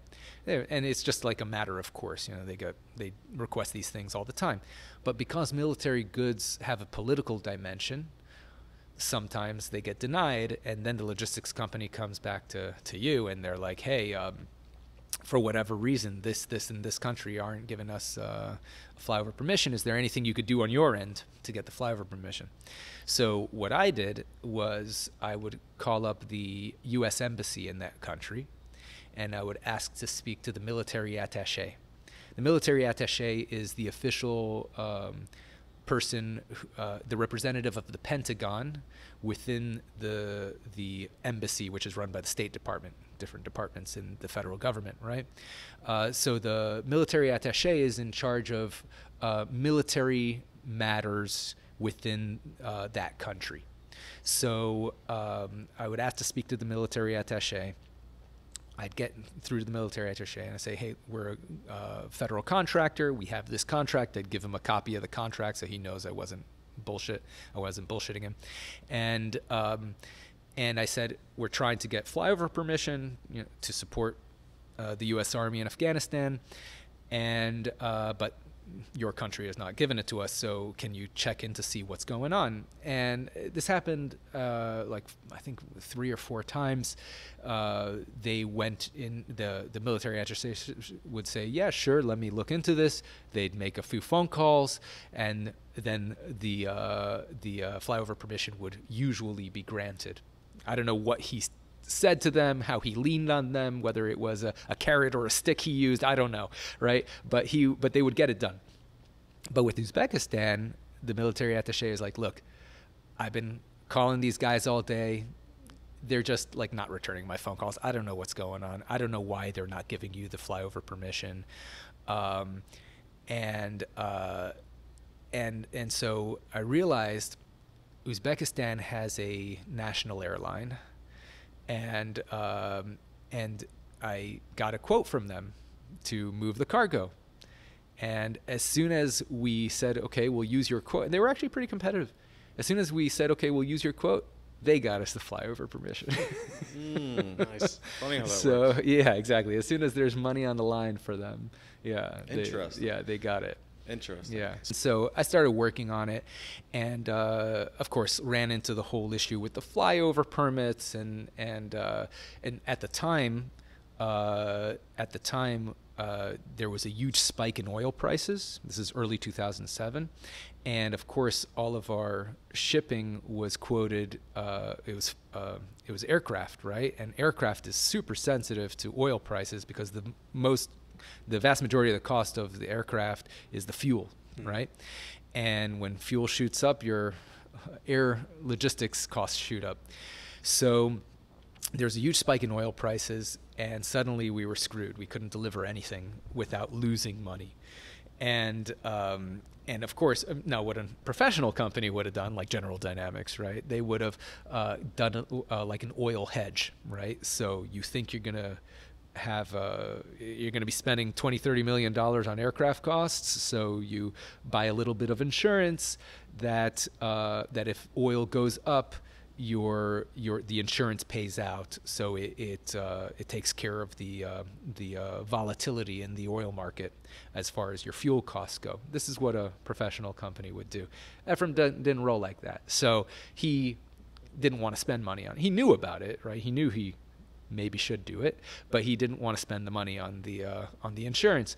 So just very high risk tolerance, obviously. So when oil prices did spike, we were kind of screwed, and we're like, we can't deliver. What are we going to do? And so that's when we started thinking of we could deliver the grenades, right? Because the grenades were much higher margins. The anti-aircraft rockets were much higher margins, but the vast majority of the stuff as far as shipment goes was the lower value stuff, the AK-47 ammo, the PK ammo, the 7.62 by 54 ammo. So and this was the stuff that the Army was yelling at us to deliver, because it was getting into springtime. This was like around February, March time. We'd won the contract end of January, and we started working on it. And then by the time like March rolled around, the Army was telling us, hey guys, fighting season's coming up in Afghanistan, because they can't fight during the winter in Afghanistan because there's very high mountains and a lot of snow. So they have fighting season, right? And the snow was melting and fighting season was starting, and our Afghan allies were running out of ammo. And the Army was telling us, guys, our allies need the ammo. They're going to be in a real bad situation soon unless you guys deliver soon. So they were really ramping up the pressure on us to deliver. And but all the stuff that they particularly needed, like the AK-47 and the machine gun ammo, was the stuff that was most expensive to ship. It was the lowest value, lowest margin stuff, and we were scrambling. We were trying to arrange various alternative, and this was when we were looking into doing stuff by rail and by ocean, and we were trying to figure out some alternative way, and then we realized that there was no way that was safe to do. We realized we had to do it by air, and then I told Ephraim, like, hey, all this ammo is packaged in these wooden crates, and the wooden crates, they look pretty hefty, right? So if we remove the wooden crates, it's still in like the metal tins, right? So it's still vacuum sealed.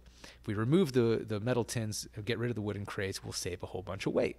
And he's like, that's a very good point. We can do that. We'll save a whole bunch of money on the shipping. But we didn't really trust the Albanians to give us accurate information, because they were kind of like flaky and language issues. And so we're like, we need to test this stuff out ourselves. So we sent out, I was dealing with the government primarily, and with a bunch of other suppliers for the grenades and the rockets and everything else. So Ephraim thought that I should stay in the U.S. so I could be the point contact with the government contracting officer. And so we sent a friend of mine, Alex, to Albania to do the inspection. And the second he walked in, he saw the Chinese lettering on the boxes. And he's like, and he was he had studied international relations in college, so he knew about the arms embargo against China and all that. And so he's like, hey, you guys know that there's these Chinese lettering on the boxes? And I'm like, what are you talking about? It's Albanian. He's like, no, there's Chinese lettering all over these boxes. And so we're like, oh, fuck, because her contract specifically said no Chinese ammo can be delivered, either directly or indirectly. That was the terms in the contract. And they didn't mention the embargo in the contract at all. So it wasn't no ammo that violates the embargo could be delivered under this contract. It was no Chinese ammo, period, right? Because for people who don't know the history, in 1989 there was the Tiananmen Square massacre occurred in China, where a bunch of Chinese university students were protesting for democracy, and the Chinese government pretty much killed a lot of them to crush the movement, and this was all done on like live TV, and so it created this huge scandal. And because of that, the United States placed China on a military arms embargo. So it's illegal for U.S. companies and citizens to buy or sell military equipment, ITAR classification, items to the Chinese. And so that's why they put in our contract, no Chinese ammo can be delivered directly or indirectly. However, the ammo that was in Albania didn't actually violate the embargo because it had been given to the Albanians in the 70s, before 1989, right? So it was given to them while it was still legal. So technically that ammo is legal. I mean, if you buy a Chinese AK-47 in 1988 and you bring it into the United States, even in 1990 or now, you can still buy and sell that gun. I mean, it's a legal gun because it was bought legally. So the ammo in Albania was legal as far as the embargo was concerned, but as far as our contract was concerned, it violated the terms of our contract.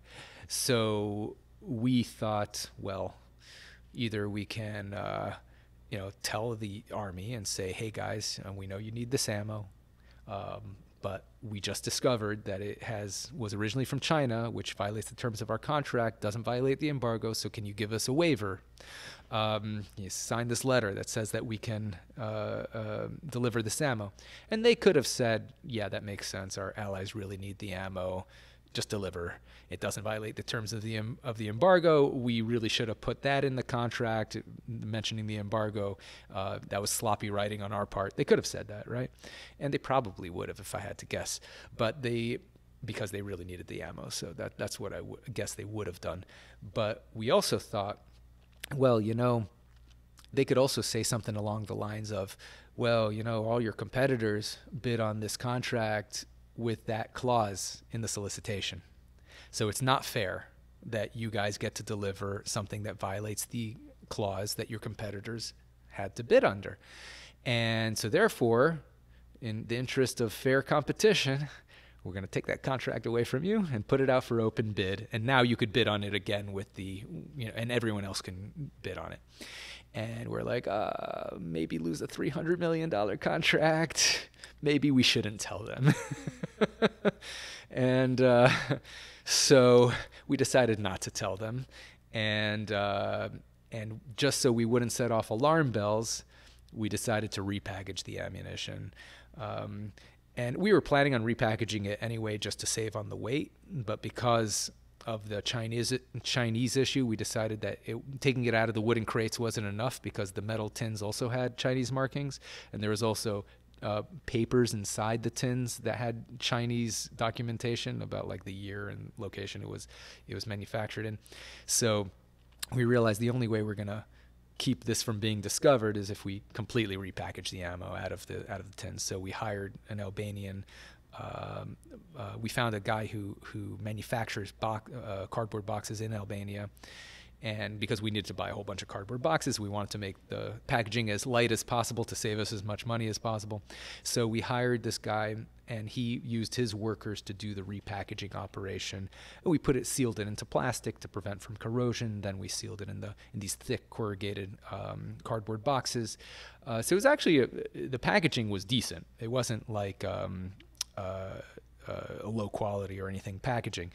Not the same level as a vacuum sealed tin, but we asked the Army whether we could do this packaging situation. Now, we told them it was so we could inspect the ammo to make sure it's not corroded and that it's good quality. We didn't tell them the real reasons. But they said, yeah, that's fine. That packaging configuration is acceptable. And so we got it in writing. Very important, guys. Get everything in writing from the government, right? So just one of the few tips you're going to learn at War Dogs Academy. That's right. Exactly.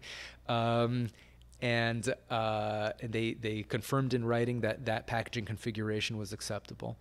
And so we started delivering to them. And the receiving officer in Kabul was thrilled. I mean, he called me up and he's like, "Thank you guys. You have no idea what a big difference this is making to our allies. You're really saving lives here." That was what he told me. I was like, "Oh, that makes me feel so good." You know, saving lives. As I'm getting rich. Yeah, what? As you get rich. Yeah, that's a little side. Yeah. You know? And real quick, how much money did you save by repackaging it into a lighter? So we saved just the AK-47 ammo about $3 million worth of logistics costs. Was that for the base of the whole contract, or just what you delivered up to that point? No, so we calculated if we deliver everything, we were going to save $3 million, which is an extra $3 million in profit. Remember, this is the least profitable component of the contract, but the repackaging, the entire operation cost us $100,000. Mm-hmm. So to save $3 million. To save $3 million. So that's accurate. In the movie. Yes, okay. it's accurate. Yeah, it's interesting. The movie is like really accurate in some spots and like really inaccurate in other spots.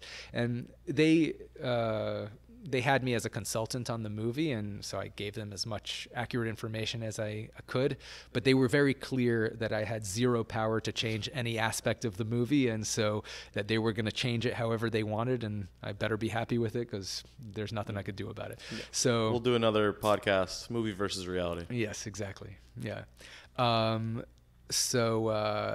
I mean they're very accurate in some aspects of it, but yeah. So we hired the guy to do the repackaging.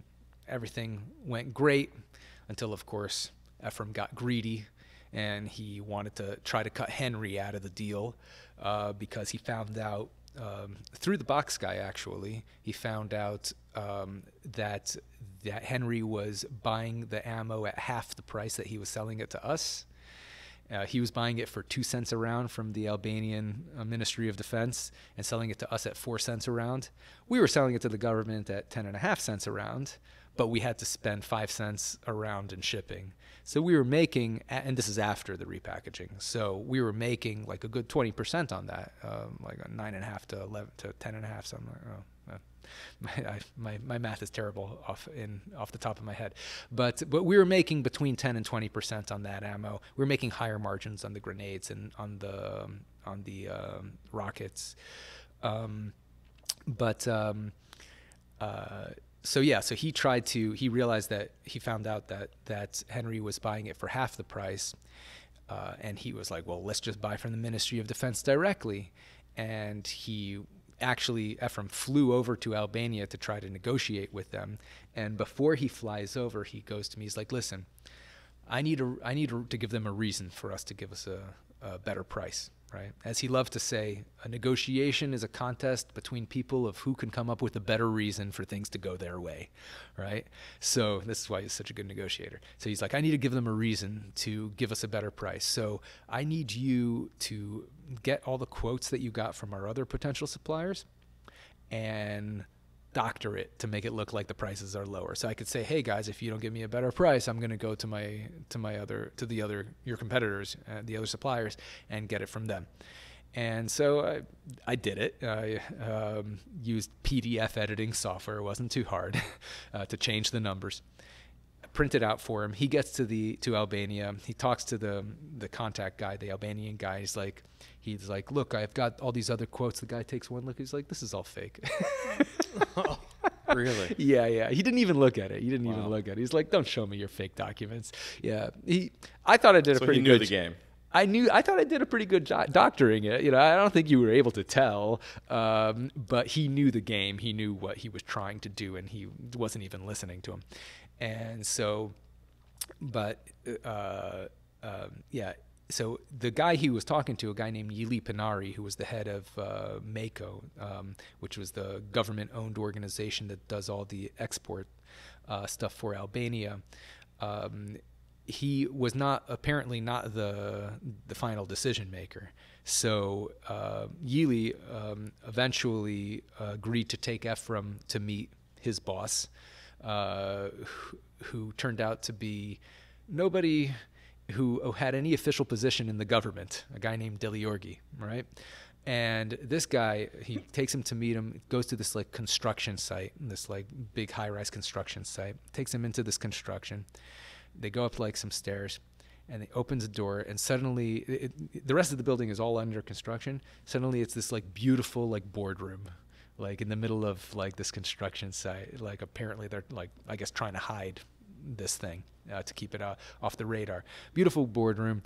There's a few real tough looking guys in the boardroom, and the guy, yeah, and the second Ephraim walks in, he knows that he can't run his mouth like he usually does, right? I mean, usually he'd be like talking loudly, you know, getting angry, getting the whole like trying to like manipulate people. But he took one look at these guys and he got really quiet. He knows you can't like fuck with these guys. And they say to him, they're like, oh, so, you know, we know that you want a better price, but we can do a better price, but we know that you're repackaging the ammo and you're paying this guy a bunch of money. So why don't you give us that repackaging contract and then we give you a better price? And Ephraim's like, yeah, that makes sense. Fuck that guy. He's fired, you're hired. Let's do this, right? They gave him a slightly better price, not that much, slightly better price. Took the contract away from the box guy, and the box guy calls me up and he's like, hey, listen, I know you guys are switching suppliers for this, and I understand it's business, you know, no hard feelings, but I did get, you guys wanted me to do this job, so I still have like about $20,000 worth of boxes. You guys are going to need this anyway, so why don't you just buy the boxes from me? And I said, yeah, that makes sense. Let me get Ephraim to send you the payment. And so I tell Ephraim, and he's like, yeah, sure, that makes sense. I'll do it, no problem. And then he just never does it. And the guy calls me up again, and he's like, hey, you guys going to buy the boxes? And I'm like, oh, he didn't do that? Well, let me get on his case. I'm like, Ephraim, just buy the fucking boxes from this guy, you know, like, don't leave him hanging out in the cold. He's like, well, you know, our new suppliers say that they've got it all covered, so they don't need it. So fuck that guy. And I'm like, Ephraim, he kind of knows everything, you know, he knows the repackaging out. You probably should just pay him the 20 grand. It's 20 grand, right? We've got a $300 million contract here. And he's like, he's not going to do anything. Fuck him. Unfortunately, he was wrong about that. That guy got really pissed, and he called up the New York Times, and he told them what we were doing. And He called up the FBI and told them what we were doing. Ooh. And I only found out later, of course, that he did this. But and his biggest mistake is he called up the Albanian local press and told them that the Albanian politicians were getting kickbacks from our contract, which was probably true, because probably some of that doubling of the money that Henry was getting was going towards kickbacks, because there's a reason he was able to land this deal for us. He was very friendly with the Albanian government people. He was apparently he was very friendly, in particular with the Albanian Prime Minister's son, who eventually sued me for, and he also sued the writer of the War Dogs book, Guy Lawson, and a few other, and sued Ephraim and a bunch of people for defamation. He ended up losing that lawsuit, so I can say that Henry and this guy were good friends, or at least, you know, friendly enough. And he was able to land this deal. So I assume that there were kickbacks being paid. Obviously, Henry didn't tell us about it, and we didn't ask. We didn't want to know, because you should know that it's illegal to pay people bribes, even if they're foreign government officials. It's against U.S. law. So you can go to prison in the United States for paying a bribe to someone in a different country. Or even being involved in it, like like the business you're doing is going towards bribes in another country, that's illegal for you to do. So we very much did not want to know about it. and he never volunteered any information. So we didn't know whether it was true or whether it wasn't. But Ephraim, needless to say, Ephraim was not able to cut Henry out of the deal, and he was forced to make this deal, by getting rid of the box guy. And because the box guy got really pissed, and he told the Albanian press about the potential kickbacks, or he sounded like he was very confident that there were kickbacks happening. I don't know how he knew or if he just assumed. About a few weeks later, the box guy's name was Costa. He ended up dead. And Wow. Yeah, he under very mysterious circumstances. He was driving in his car on a dirt road in the middle of nowhere in a field. And apparently his car got into some sort of accident, and he was thrown from his car like 30 feet, and they found him face down dead, like near his car. There were no other cars there. There was no other people there. They don't know how this particular accident happened. But he ended up dead. Wow. So, yeah. That's crazy. Yeah. So it wasn't, so in the movie, it was the driver who gets killed. There was no driver. We just took taxis. Yeah. We didn't have like a set driver. But there in real life, it was the box guy who got killed. Wow. So he doesn't pay the box guy. Yeah. The box guy calls the FBI, the New York Yeah. Times. Yeah. How does it all come fall down? out? Right. So, a few months. So around this time, shortly after Ephraim screwed over Costa, I guess he was in screwing over mode, because he came into my office and he tells me, he's like, hey, a lot of the guys around the office are telling me that you're not pulling your weight around here. And I'm like, what are you talking about? The guys around the office. I'm like, what are they saying that I'm not doing? He's like, well, we've got all these other like contracts, like the contract to Iraq, that we're having some trouble, and you're not helping out with that. And I said, but we have like a commission basis. Do you want to give me a commission on that Iraq contract? I'll help out with it. He's like, oh, don't be ridiculous. I mean, you didn't help win that contract, so why should you get a commission on it? I'm like, then why should I help deliver it? He's like, well, because, if we fail on that contract, then we could lose our license to sell to the government, and we get canceled for cause, and then the Afghan contract goes down too. So you got to help with everything to help the company grow. And I said, well, then you want to give me a piece of the company? Because if I'm working on everything, I should get a piece of everything. He's like, I'll tell you what. I wouldn't do this for anyone else, but you're like my best friend. So I'll make you a very, very, I think more than reasonable offer. I'll give you, I own 100% of AEY Inc. I would never give it to anyone except for you. But I'll give you I'll give you $100K a year salary, and you get 1% of AEY. I'm like, 1% of AEY. But the Afghan contract is going to make us 90% of the profits for the next 2 years at least, right? So I think I'll stay with my 25% of the Afghan contract instead of 1% of the whole company.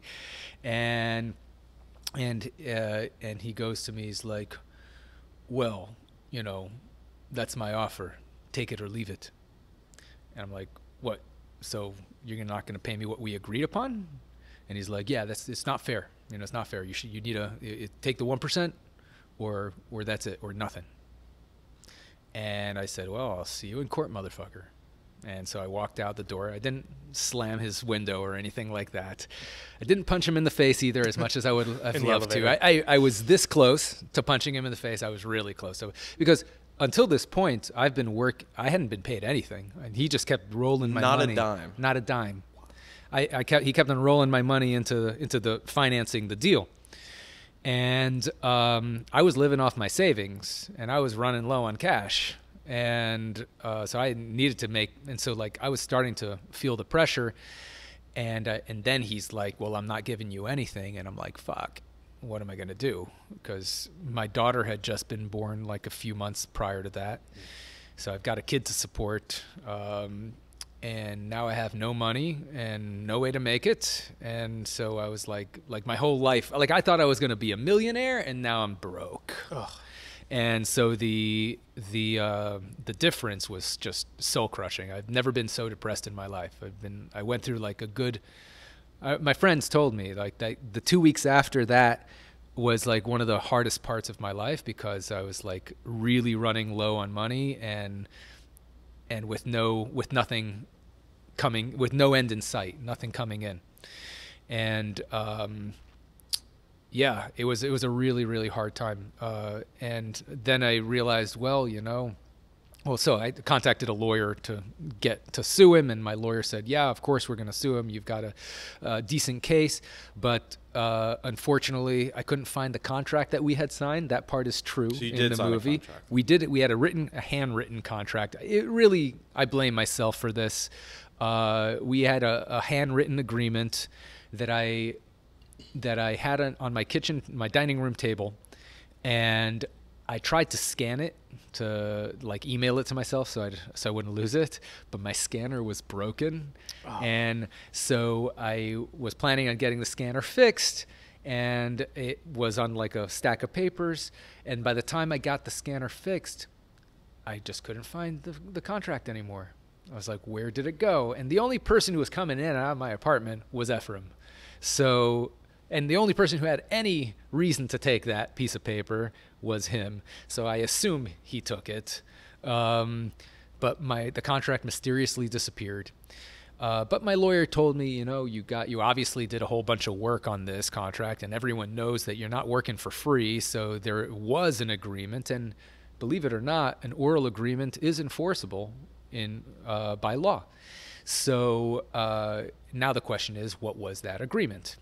And so we're getting ready to sue him, and about a month and a half. And just to clarify, what was your portion of that again? So I was supposed to get 25% of the profits. And which was how much money? So if we had delivered the entire thing at the rate that we were going at, we would have made a total of $60 million, and I would have gotten 25%, so around $15 million. So, yeah, I was really counting on that $15 million. For sure. And in my mind, I already made the money. Yeah. And I was already picking out the nicest car I could think of, So what was the period of performance for that contract? It was 2 years. Okay, it was so over you're going to make period. the $50 million in 2 years. Within 2 years, yeah. And we were getting paid as the money was rolling, sure. but we were rolling the money back into financing the contract. So we could have pulled out money, but we were just kept on using it to finance the contract. Do you know if he was pulling out money? I don't think he was, because he didn't really. Surprisingly, he at the time anyway, he did not have an expensive lifestyle. He actually was very cheap, like stupidly cheap. Like one of my favorite memories of his cheapness was this was early on when I first started working with him. I remember him getting on the phone with AT&T and spending like a good 45 minutes like yelling and screaming and asking to speak to their manager because he felt that he was overcharged on his phone bill about $5. And I told him, I'm like, Ephraim, what are you doing? Why are you spending so much time trying to get this $5 overage charge that you don't believe you should have been charged? You just work on a contract and you make way more money. And he's like, it's the principle of the matter. Nobody fucks me. He only fucks other people. Yeah. He's the one who fucks. Right. Yeah. So yeah, I mean, he was like pathological in like not spending money. Even going to a nice restaurant was like a rare-ish occasion. He, at the time, he had started dating a girl. Yeah. Oh, dude, it was the most. Was he also a pathological cheater? Yes, but it was. I would say that wasn't even the problem. It was just they had a very toxic like classical toxic relationship, constantly yelling and screaming at each other, you know, lots of crying and making up afterwards in front of everybody, Oh, you know, God. like in front of like friends, That's the like in worst. public. Right. It was just like At the embarrassing office. to be around, you know. Like we'd be at a restaurant and they'd start screaming at each other, like on the top of their lungs, and everyone in the restaurant is like what the fuck, you know, like what is wrong with these people? And like she'd go run off to the bathroom and cry, and he'd run after her, baby, I'm sorry, I didn't mean to say, I'm gonna buy you a diamond, I swear, you know. Like he would like start like promising, oh, we're gonna go on a cruise, we're gonna do it. He starts like promising her the world, you know, and she's like, I don't care, you're a piece of shit, and you know, it's like, you know, I don't mean that. It's like just like it was just like a huge drama constantly. The way he is actually funny. I was there when he met her. We were in a club in Purdy Lounge in South Beach, for those who know. And he like, she's like sitting there like by herself. I think her friend went to the bathroom or something. So he sits down on the couch next to her, and he like looks at her, and he's like, "You do coke?" Great intro. That's his first line. And she goes, "Not in a long time." And he's like, "You want some?" And she's like, "Okay." And so they go to the bathroom, and that was the start of a great Love relationship. at first line. Yeah, exactly. Cupid was in that Love club. at first line. I love that. Love at first line. Oh, sorry. So yeah. So anyway, so he met her. I'm not going to mention her name because it was very traumatic for her, that entire. And she was a very sweet girl, actually. When she wasn't around him, she was actually very, very nice. And we became friendly. You know, like we were friends. And she would like confide in me about her problems with him and all that. I was kind of like almost like her therapist at times. Not so much for him. He just didn't give a shit. You know, he was like, you know, bitch problems, you know. You know, like he didn't like it didn't seem to like really affect him internally, his relationship drama, just very externally. Did anything affect him? He would get pissed off when he would think that he's getting the raw end of the deal, you know, like so he'd get angry and things like that. But I'd never seen him like depressed or sad or anything like that, or concerned for anybody. He just didn't really care. So I realized that he was different than most people, like internally, not just externally. I realized this the first time I realized it was we went to a gun show in Orlando. It's just one of these normal gun shows that occasionally happen. And we were driving back together. He was driving, and we were driving back from Orlando to Miami, and we were on one of these roads where it's like completely straight as a ruler. There's only two lanes, one going in each direction, and with like just a dividing line, you know, not a median or anything. And there were no street lights, and he's going like 80 miles an hour down the road. Cars coming in the opposite direction. It's at night, and he's got his brights on. And I told him, like, Ephraim, you know, you shouldn't have your brights on when there's oncoming traffic. And he's like, why not? You know, I got to see the road. And I told him, well, because if you blind the other driver, they can crash. And he's like, who gives a shit? I got to see the road, you know? And I said, well, yeah, but they can crash into us. Yeah. And he's like, oh, yeah, that's a good point. And he turns down his brights. Wow. I'm like, oh, that's Yeah. what mattered. Yeah. Like, he literally did not Is that care. a sociopath? Or? Yeah, that I think you would. I'm no psychologist, but I Yeah. think you would call that someone Wow. who is a sociopath. It's someone who just does not physically possess empathy for other people. He just like did not care at all, wild. like physically unable to care. Sure. And so that's when you noticed it. So that's when I realized this guy is not a normal guy. Did you start to get worried about your own stake in the company at that point? So I was always kind of nervous about him to some extent, like ever since the beginning, because I would see the shady things he would pull. Like, for example, the first time I got nervous of just doing business with him was, I think it was within the first 2 months that I was working with him. I was working on like a fuel contract, and he got a call from one of his connections for a request for arms from the King of Nepal. And the king of Nepal at the time was facing down a pro-democracy rebellion. Like, he had a lot of protests. I don't think it was a violent rebellion at the time, but there were a lot of protests demanding democracy in Nepal. And the king asked for a package that included attack helicopters, heavy machine guns, riot gear, gas, a lot of stuff to put down protests with varying levels of violence. And he was super excited about this. He's like, I'm going to get this done. I'm going to put together a Save the King package. And I told him, like, Ephraim, are you sure that's legal? Because sounds like something the State Department wouldn't be too happy supporting a king who's crushing pro-democracy protests. And he goes to me, he's like, and I'm like, and even if it is legal, which I don't think it is, that's pretty fucked up, you know? And he goes to me, he's like, just work on your fuel contracts, bro. Leave this to me, okay? Don't worry about it. You just do you, and you just don't worry about this. And I'm like, oh crap, this guy is like doing some serious shit. And I'm fucking in the same room as him. I know about it. I don't know whether that makes me legally liable or not. I mean, I'm not benefiting from it. I'm not making money. I'm not working on it, but I know about it. And who knows what else he's going to do? I mean, if he has no problem doing this, what else is he going to do? So that point gave me real pause about working with him. But I told myself, I'm like, yeah, he's a shady fucker. And very difficult to deal with on a personal level, with the whole fighting, constantly getting into fights in nightclubs and constantly insisting I do cocaine with him and stuff like that, which I mostly didn't, but occasionally he just wouldn't stop bothering me until I would. And he's very insistent. That was one of his strategies. He would just bother you like consistently until you give up. He did this with the girl that he met, actually.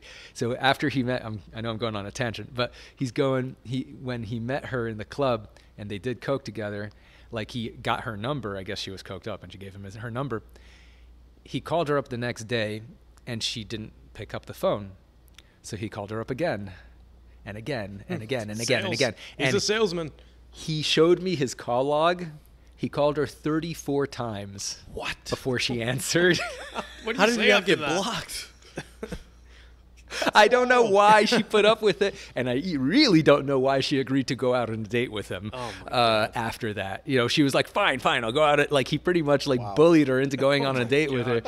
And she's like, fine, just to shut you up, I'm gonna go out on a date with you. And that was the beginning of a long and very toxic relationship. It lasted like 2 years, something like that. They were together.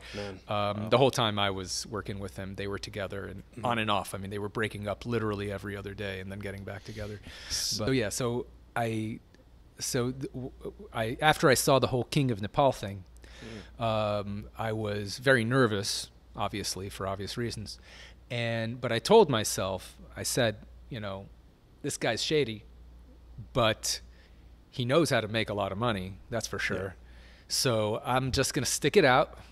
I'll make a few $1 million, just a few. I don't need to make tens and tens of millions, hundreds of millions of dollars, from just a few million, maybe 5, right? And then I'm out. And then I'm out. And then I'll go and I'll pursue my music career. I'm a musician, so I figure, with $1 million of advertising, I could make myself a rock star, right? And that's, of course, every young man's dream is to be playing stadiums and hanging out with groupies, right? Yeah. So, I mean, what else is there, right? So, for sure. Yeah. So I figure I'll just put up with this guy for a year or two, make my money, get out, never have to deal with him again. And yeah, I mean, that was the plan. Did end up only being a year or two, and I ended up only working with him for a bit under 2 years. Didn't end the way I wanted, that's for sure. Did it feel like a lifetime? Oh man, it was definitely by far the most stressful period of my life. Sure. Because he was just a very hard person to work with. Like, he was constantly turned up to 11. Mm-hmm. So like always and with drama with everything. So like always yelling, always screaming, like calling me up at 3 a.m. Get to the fucking office right now. We got to do this. Blah, blah, blah, blah, blah, blah, blah, Yeah. And he did this to everyone. It wasn't just me. I mean, he was, everyone in the office who he hired hated him. And a lot of people quit. There was a lot of turnover. We had a few girls who worked in the office, and he like made some of them cry. You know, it was really nasty. It was nasty. He was not a nice person to work with. But I told myself, and just put up with him for a few years, just a couple of years, make your money, get out, and that was the plan. Of course, nowadays I question, I'm like, what if I did make that money? What if I made $5 million? I'd be like, well, then if I just stick out for another year, I can make another 10 million. If another year after that, I make another 50 million, right? And like, at what point do you really stop? So in a way, I'm kind of glad that it blew up in my face, and I didn't end up a lifetime of stuck to him, and working with him and doing probably shadier and shadier things as time went on, and probably would have gotten me in much bigger trouble than I eventually got in. So I'm kind of glad of the way it happened. I feel very, very, very lucky that of the way it turned out. So yeah. So you contact the attorney after you leave his office. Right. What happens So next? I contact my attorney. My attorney's like, yeah, we could sue him. I think you've got a good case. You obviously have a lot of proof that you've done lots of work on this contract. He obviously owes you something. And there were some arguments by email where there were some like relative broad numbers about what we were arguing. So there was some stuff to go on. And getting ready to file my lawsuit. And he tried to settle, but for a very tiny amount, like pennies on the dollar. And I was like, fuck you, you know, I'm not going to let you take 99% of what you owe me. And getting ready to file the lawsuit, about a month and a half after I left the company, after I quit, I get a phone call from one of the girls who works at the office. And she's like, hey, just wanted to let you know, but the feds just raided the office. And I said, the feds? Holy crap, did they say what it's about? They're like, no, they didn't tell us what it's about, but they just told everyone to step away from their computers, and they're taking everyone's computers, and they're boxing up all the files, all the filing cabinets, and they're taking everything. And they told us all to step out of the office so that we couldn't interfere. And I was like, oh, fuck, we're fucked. Wow. You know, I knew right away. I'm like, if they don't already know, they're going to find out. And so And this was how long after you guys about had a month and a half? About a month and a half. I was just coming out of my depression of having the last 2 years of my life go down the toilet. And along with all my savings that I've been like living off and about to be literally broke. And having a kid to feed. So I was just getting out of it, and I was realizing, you know what, I don't need this fucker. I could do the business on my own. I should start my own company and just start bidding on contracts. I know everything. I know the sources. I know the system. So I was getting ready to do that. And so you were going to bid contracts. So I was planning on bidding contracts, and the feds raid the office. And they, immediately I'm like, okay, well, what's going on here? So I call up my buddy Alex, who's still in Albania, right? He was supervising the repackaging thing there. And Alex and I are best friends. We've known each other since like third grade, which is one of the reasons I lobbied to get him hired. I told Ephraim we should hire Alex. Alex is a very smart guy, very capable. He'd been in the French military, so he had some military experience. He speaks 3 languages. Degree in international relations, not that matters so much, but for this particular job. But he was a smart guy, worldly guy. And so I called up Alex, and I said, hey, you know, I just heard that the feds raided the office. And he goes, what? He's like, he's like, let me call them up and see what's going on.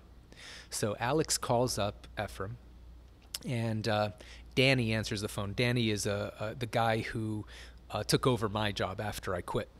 So Danny answers the phone, and Alex is like, hey, he wanted to feel him out a bit to see what was going on. So Alex asks him, he's like, hey, I need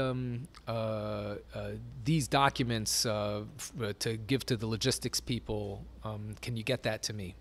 And Alex tells me, he's like, he hears Danny covering the phone and whispering to Ephraim. He's like, hey, it's Alex. He says he needs these documents. What should I tell him? Because they had been kicked out of the office. They couldn't access the documents who were getting taken by the feds. And Ephraim goes, oh shit, we can't get him those documents. The feds have it. Tell him that that there was a bomb threat and that we can't. Everyone had to leave the office. Yeah, tell him there was a bomb threat, so we can't access documents, but we'll get it to him later. And so Danny gets back in the phone. He's like, there was a bomb threat, so we can't get you the documents. We should be able to get it to you later in a few hours maybe. And Alex is like, why are they lying to me? You know, what's going on? Like, why won't they tell me the truth? And so Alex figures, well, maybe in Ephraim's mind, Ephraim's planning on pinning everything on him. And Because Alex knows on everything. Alex. Yeah, Alex knew. I mean, he's supervising the repackaging operation. Okay. He knew about it. He didn't actually think it was a big deal legally because he has a degree in international relations. He knows that the stuff didn't actually violate the embargo. So he thought, oh, this is like a commercial matter. You know, okay, it's a breach of contract commercial thing. Okay, well, they're going to sue him. They're not going to. It's not a criminal thing, right? Which is what it should have been. It should have been a commercial matter, in my opinion. But then again, I'm not a lawyer, right? But so he figures, Alex thinks, well, Ephraim's probably lying to me because he's going to try to pin everything on him. That, you know, oh, I had no idea that this was stuff. This was all Alex's idea to repackage the thing. He's the guy on the ground. He's the one doing it. So Alex is like, there's no way I'm going down for this fucker. I mean, he was getting a salary. He wasn't even getting a percentage of the deal or anything. And it was a decent salary, but it wasn't nothing crazy. I mean, he wasn't making a huge amount of money or anything like that. He wasn't going to go down with the ship. Exactly. There's no reason for him to go down with the ship, especially since it sounds like the captain's trying to pin it on him. Yeah. Is trying to jump ship and leave him behind. And so Alex is on the next flight out. And he comes back to Miami. Both him and I hire an attorney. And our attorneys tell us, well, first thing you got to do is you got to go through your emails and see what kind of evidence the government might have, because for sure the government already has all your emails. I mean, they don't do raids unless they already have done everything prior to that they can. They'll get permission from the judge, a warrant to go into your emails and do all the electronic surveillance first. They may have even bugged your phones for all we know. Who knows? You don't know how far they've gone, right?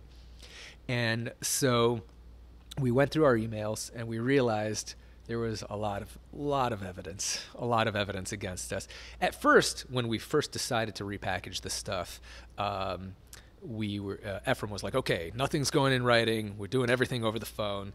But then as a few weeks went by and because there were people in Albania, there were people we had to talk to in Afghanistan and in the United States, all these different time zones, and we were working really long hours. We got really exhausted, and there was deadlines we had to meet. The aircraft was going to land in Albania tomorrow, and you needed to get the documents to Alex before the aircraft lands, but you have to make sure that the stuff was repackaged in this way before. So we were like, it got to a point where it was too much of a hassle to get everyone on the phone all the time to talk about the incriminating stuff, and so we just started typing it out. But yeah, we stopped being careful. We started writing it by email. So because of that, there was some pretty rock solid evidence about the scheme.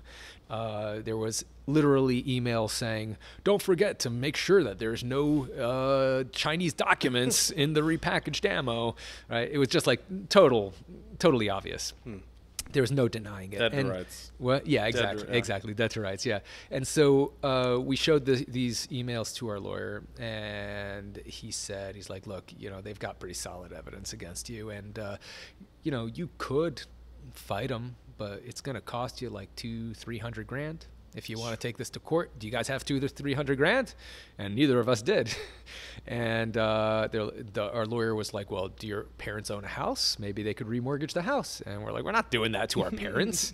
I'm not going to take my parents' house away so I could maybe beat the feds in court, and probably not because there's such strong evidence against us.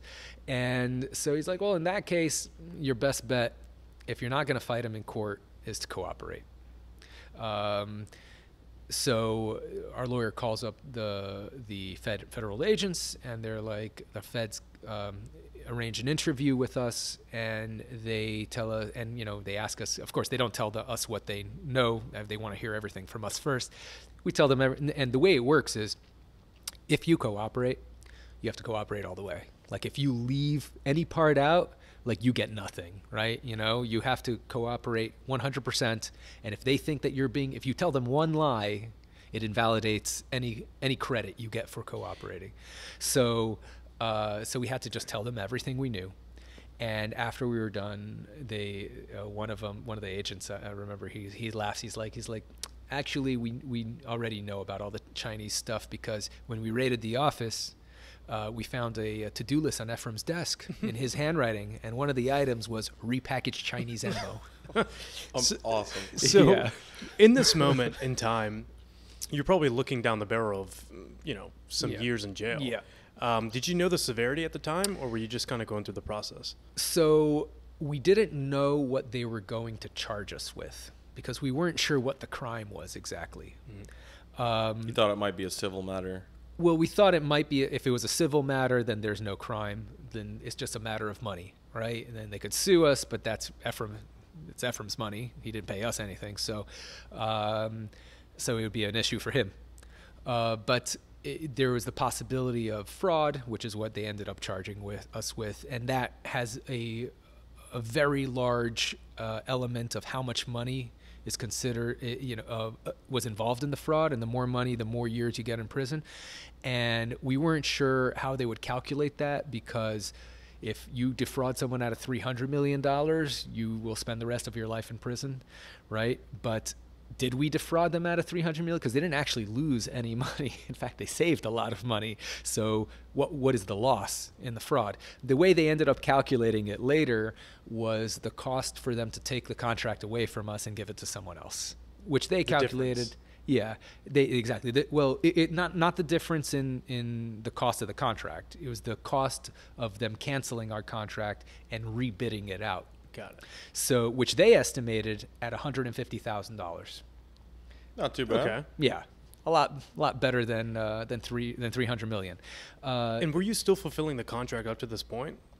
Yeah, no, we continued fulfilling the contract. Mm-hmm. So even after the feds raided the office, Ephraim kept delivering. Oh wow. Yeah, and so it came out in court later that the Justice Department sent a letter to the U.S. Army informing them that the ammo was Chinese and that it may violate U.S. law. They weren't sure, right? And that they recommend that they stop taking delivery on it. And the Army wrote a letter back to them saying the ammo is mission critical, and they will only stop taking delivery on it if they receive a letter from the Attorney General of the United States, the head of the Justice Department. And that letter never arrived.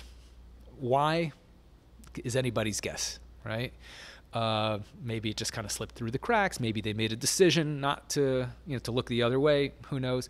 But the Army knew about it. They for sure knew about it. That's been documented in court.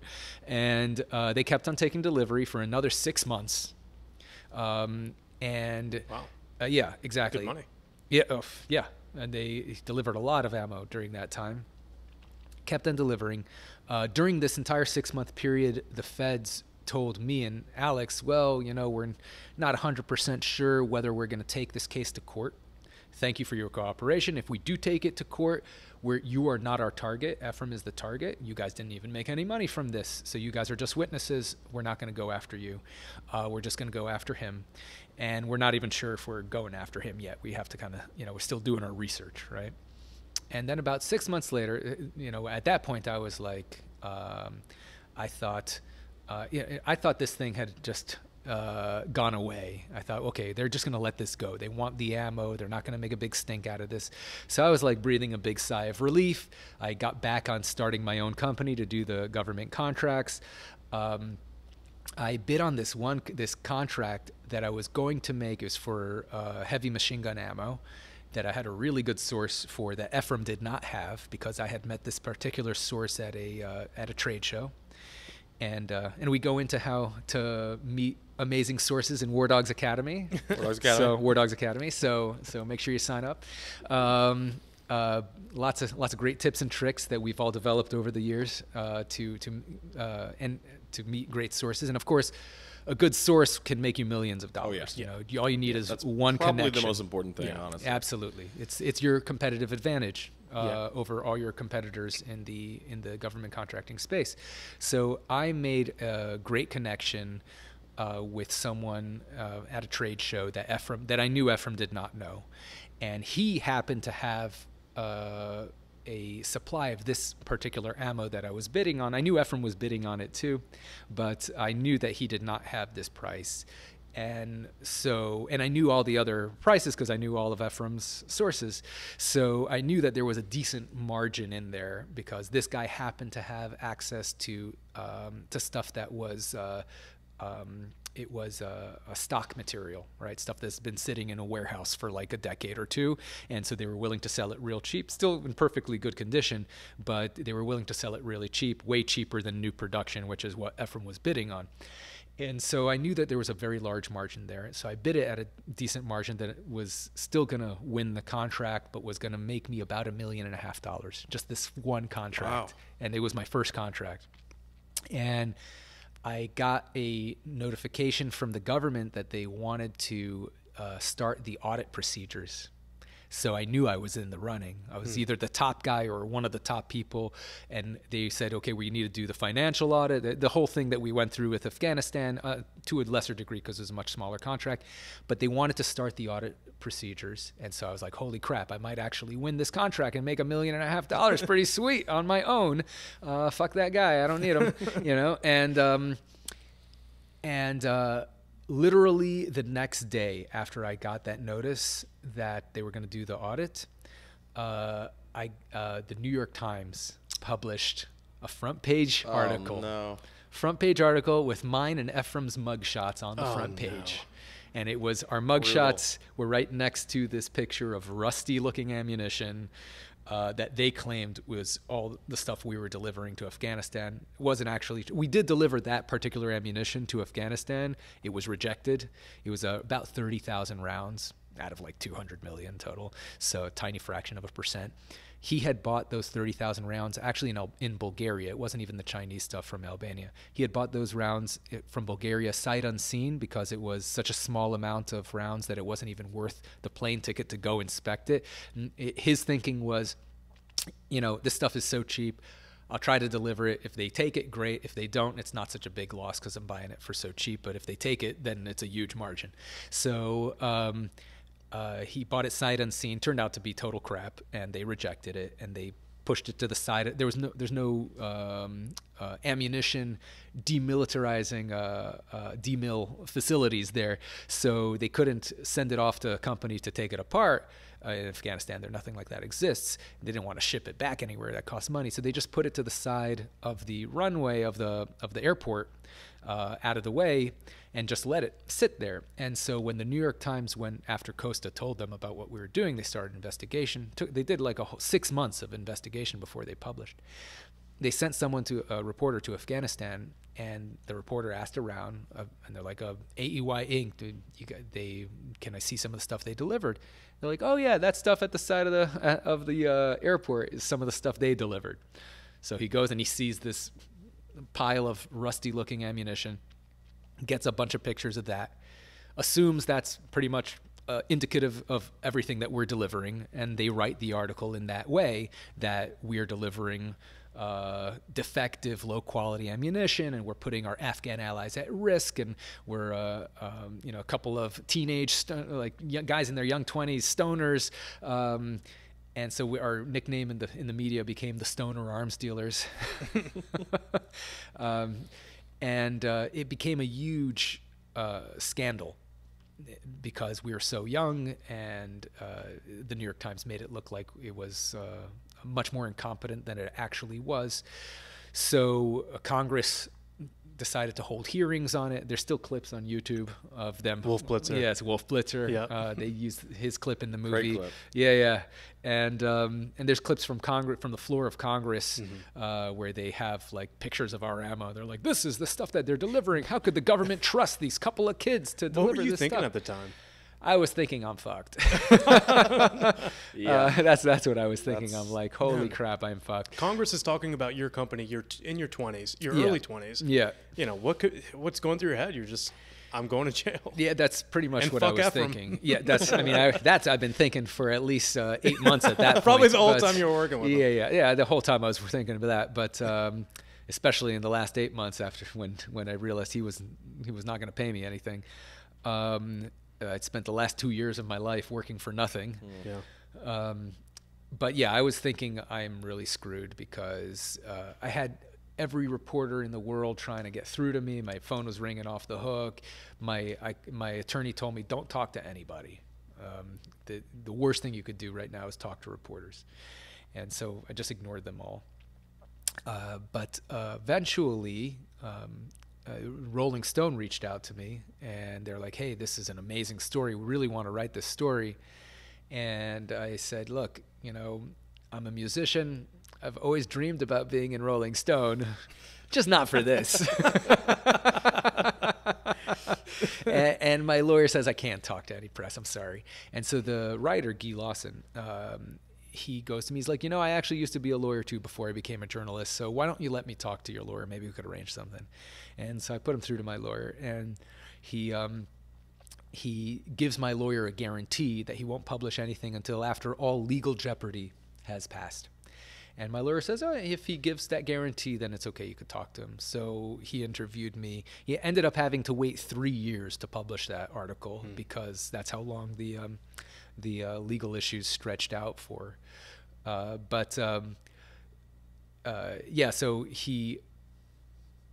So after like a week after the New York Times got, and the Rolling Stone, the reason I mentioned it, the Rolling Stone article is how the movie got made, because Todd Phillips, the director of War Dogs, saw the article in Rolling Stone in 2011 and thought, that's a really cool story. I could make a movie out of this.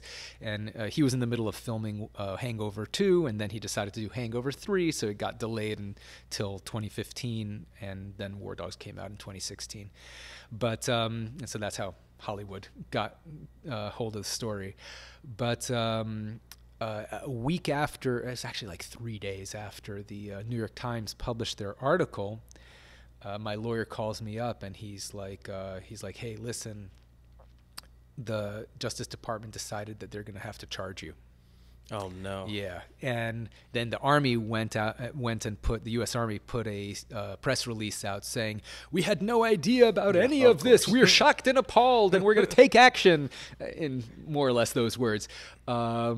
And so they canceled Ephraim's contract like a week later, and so the delivery stopped at that point in like March of 2018. So that was about 6 months after they raided the office. They raided in August, and they canceled it in March, end of March, early April.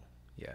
So he came away with some cash out of that contract. Oh yeah, no, I estimate that he probably made in profit. I know he delivered, I think it was $67 million worth. Wow. Yeah. So he made between 15 and 20 million in profit from the contract. And did they seize that money? They didn't. They didn't. They didn't. And he had to pay a fine of $500,000. You're kidding me. Yeah. What? Yeah. So he got to keep all the profit. He got to keep it all. Wow. I did not know that. Yeah, he did. And the reason is because it's, as I said, it's very hard for them to show damages, right? When someone is defrauded, you say, I was defrauded out of money, right? And that person caused me to lose this money. Therefore, I want that money back, and that person should get the money he made off of me. You should get it taken away from him, right? But Ephraim actually saved the government at least $50 million, right? And the government, the only loss they had was taking the contract away from him and giving it to someone else, which they estimated $150,000. And then on top of that, they tacked on like a penalty of like $300,000. So I think he paid a total of like $450 and change. Wow. And that was all he paid. He did get sentenced to 4 years in prison, so that's not nothing. But that was mostly because he was an idiot. He probably could have gotten away with a year max if he had just done things correctly like I did. So what was he fighting against it the entire time? So the way it worked was this: when they charged us with, they said, you guys delivered 71 aircraft loads of this Chinese origin ammo. And each aircraft load, there was a document that you had to submit with that aircraft load called a COC, a Certificate of Conformance. And in the Certificate of Conformance, there's the listing of all the quantity of ammo on the plane, the type of ammo it was, the year of manufacturing, and most crucially, the place of origin. And the place of origin, you guys put Albania. And you knew it was China. And not only did you know, but you had a whole operation to hide the fact that it was China. And therefore, it was willful fraud. You defrauded the government out of the ammo that they contracted you to give them, which was non-Chinese origin ammo, right? That's the fraud. Now, each of these documents, each of these Certificate of Conformance documents that you submitted with each aircraft load is an act of fraud.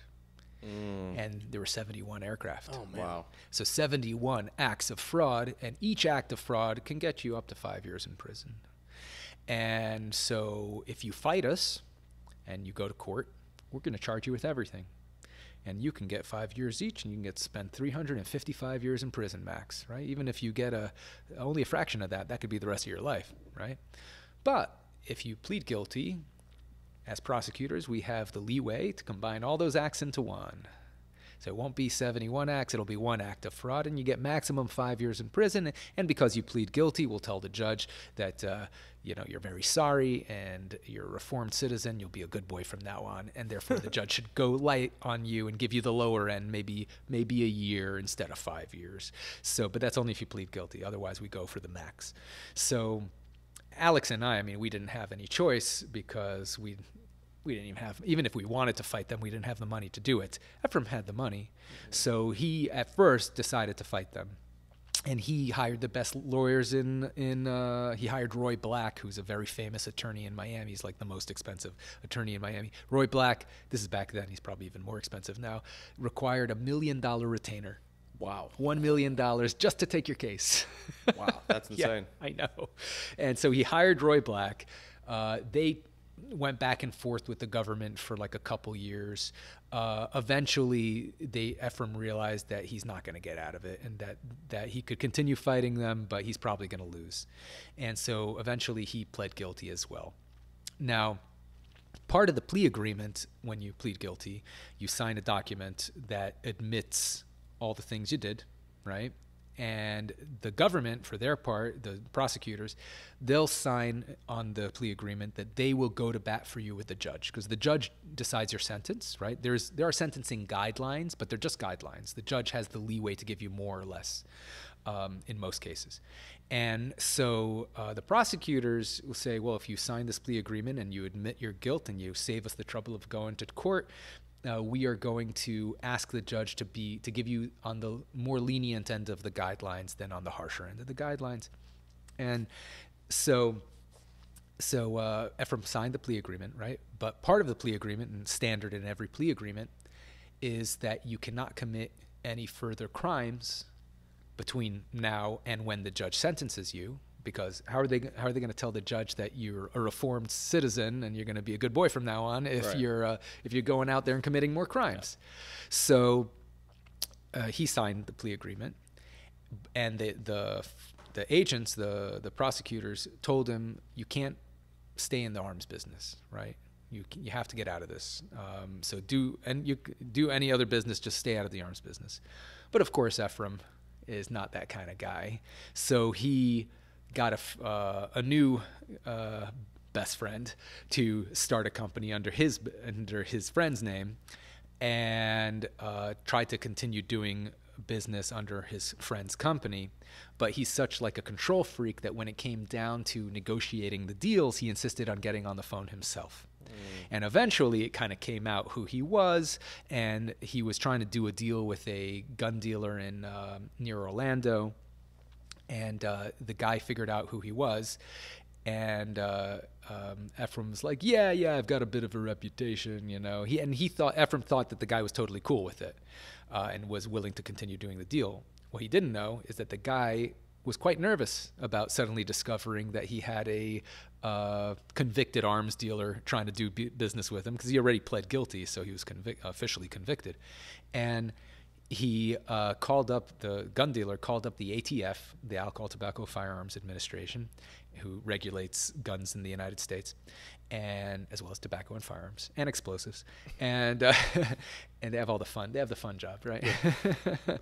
And he called up the ATF and he told them, "Hey, I've got this convicted arms dealer who's trying to do this business with me. What should I do?" Because he probably figured this guy is trying to entrap him into doing something illegal, so in order to get his sentence reduced. So that's, I assume that's what he thought. And so he's like, I'm not falling for that. I'm going to call the feds first and make sure I don't get entrapped into anything. And so the ATF said, "Oh, that's really interesting. Why don't you keep on talking to him, and why don't you introduce one of our undercover agents as your business partner?" And so he introduces the undercover agent to Ephraim. And the undercover agent tells Ephraim, "You know, I'd love to do this deal with you, but I do things face to face. So you got to come up to Orlando. You know, you're in Miami, you're not too far. Why don't you drive up to Orlando? We'll shake hands on it. We'll do this deal." And Ephraim's like, "Yeah, I totally get it, face to face. That's how I roll too. So I'll be up there next weekend."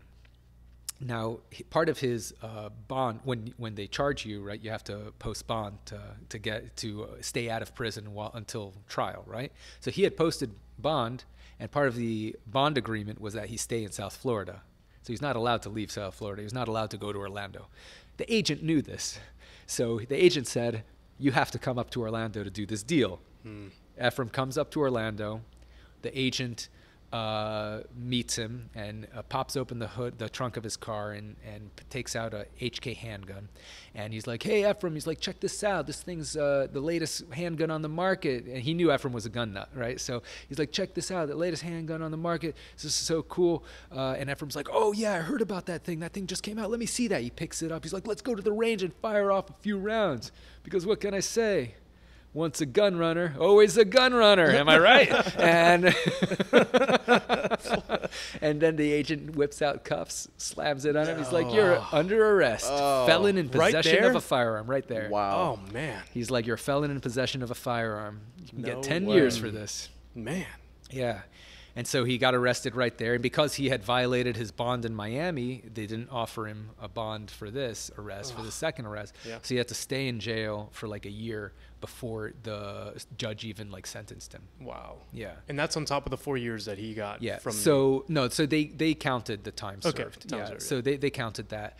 But so he could have gotten a total of 10 years for the gun charge and 5 years max for the fraud charge that he pled guilty to. But he had Roy Black on his very expensive retainer, and Roy negotiated down to 4 years for combined for both charges.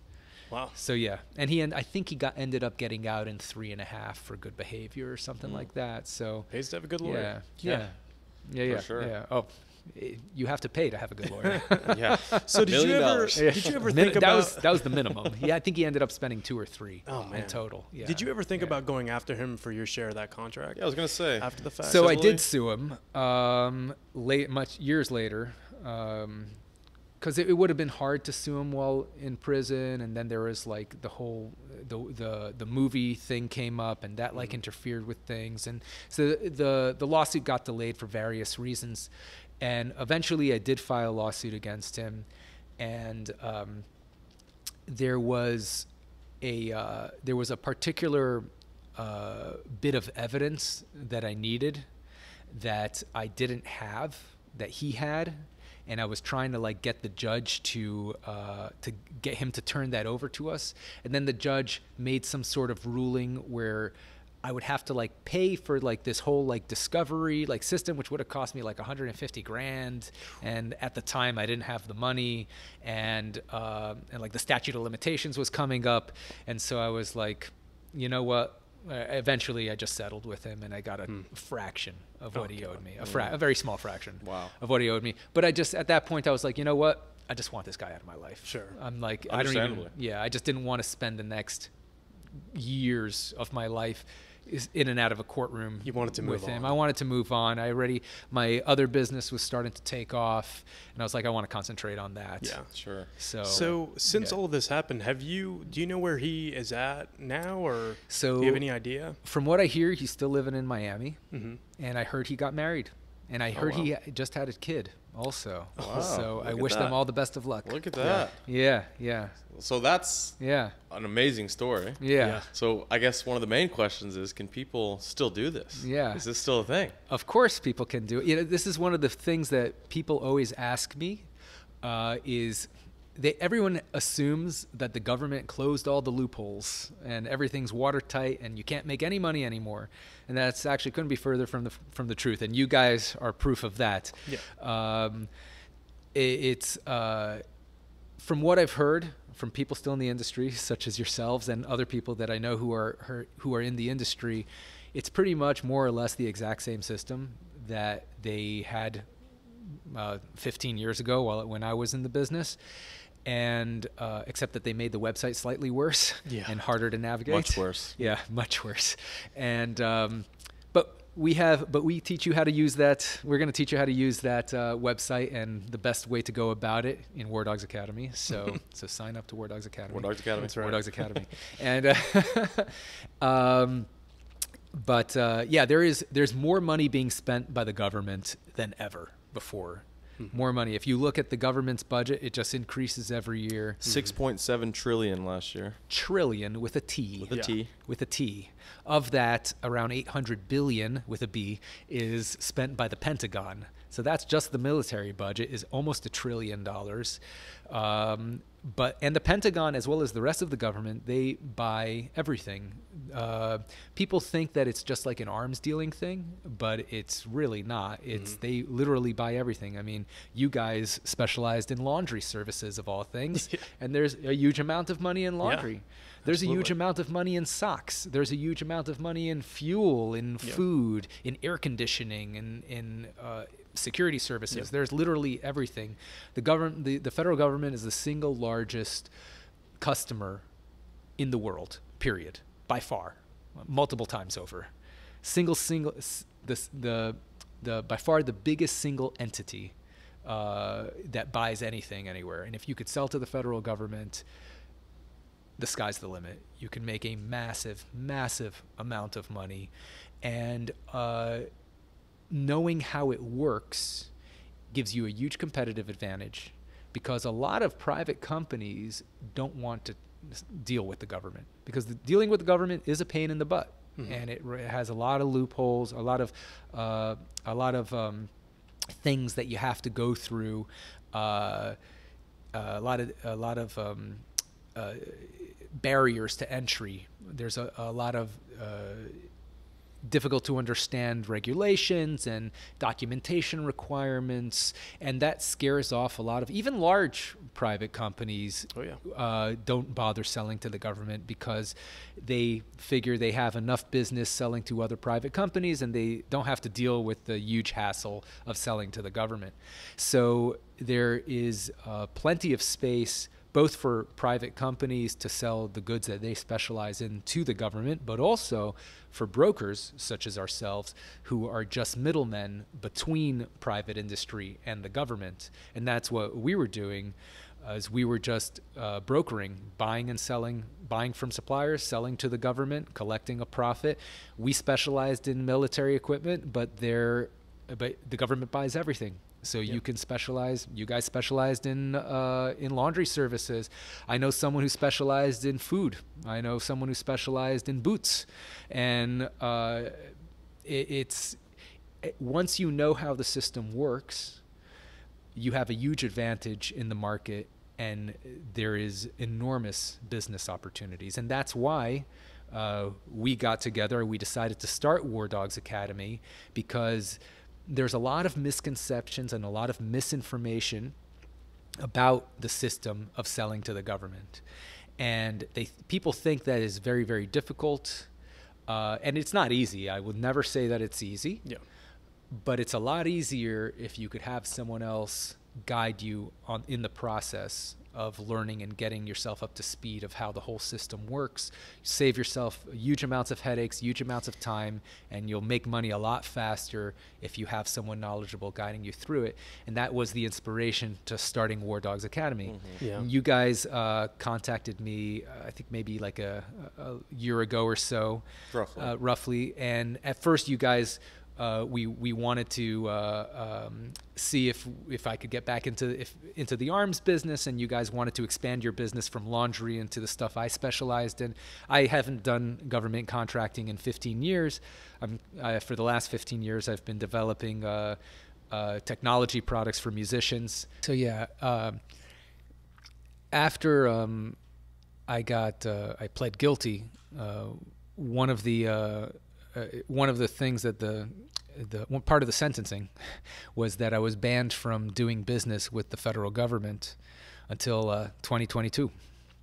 So I was not allowed to. So I am currently allowed to do business with the federal government again. But in the past, and for the last since 2008, when I was banned, I obviously had to get into other businesses, other lines of work. And the genesis of my current main business, it was actually occurred while I was under house arrest. So while I got sentenced to 7 months of house arrest, 0 jail time, I was extremely lucky, very grateful. It was actually so when it came time for my sentencing, the prosecutors asked usually it's a negotiation between your attorney and the prosecutors, what they're going to recommend to the judge. And usually the prosecutors are trying to, recommend a higher sentence, and the attorney is fighting for a lower sentence, right? When it came time for them to negotiate, my attorney told me, he's like, hey, we're going to go for like 0 jail time, obviously. I mean, that's the goal here. So I'm going to, you have to give them something. So let's offer them 7 months house arrest, 7 months probation, see what they say. They'll probably negotiate up from there.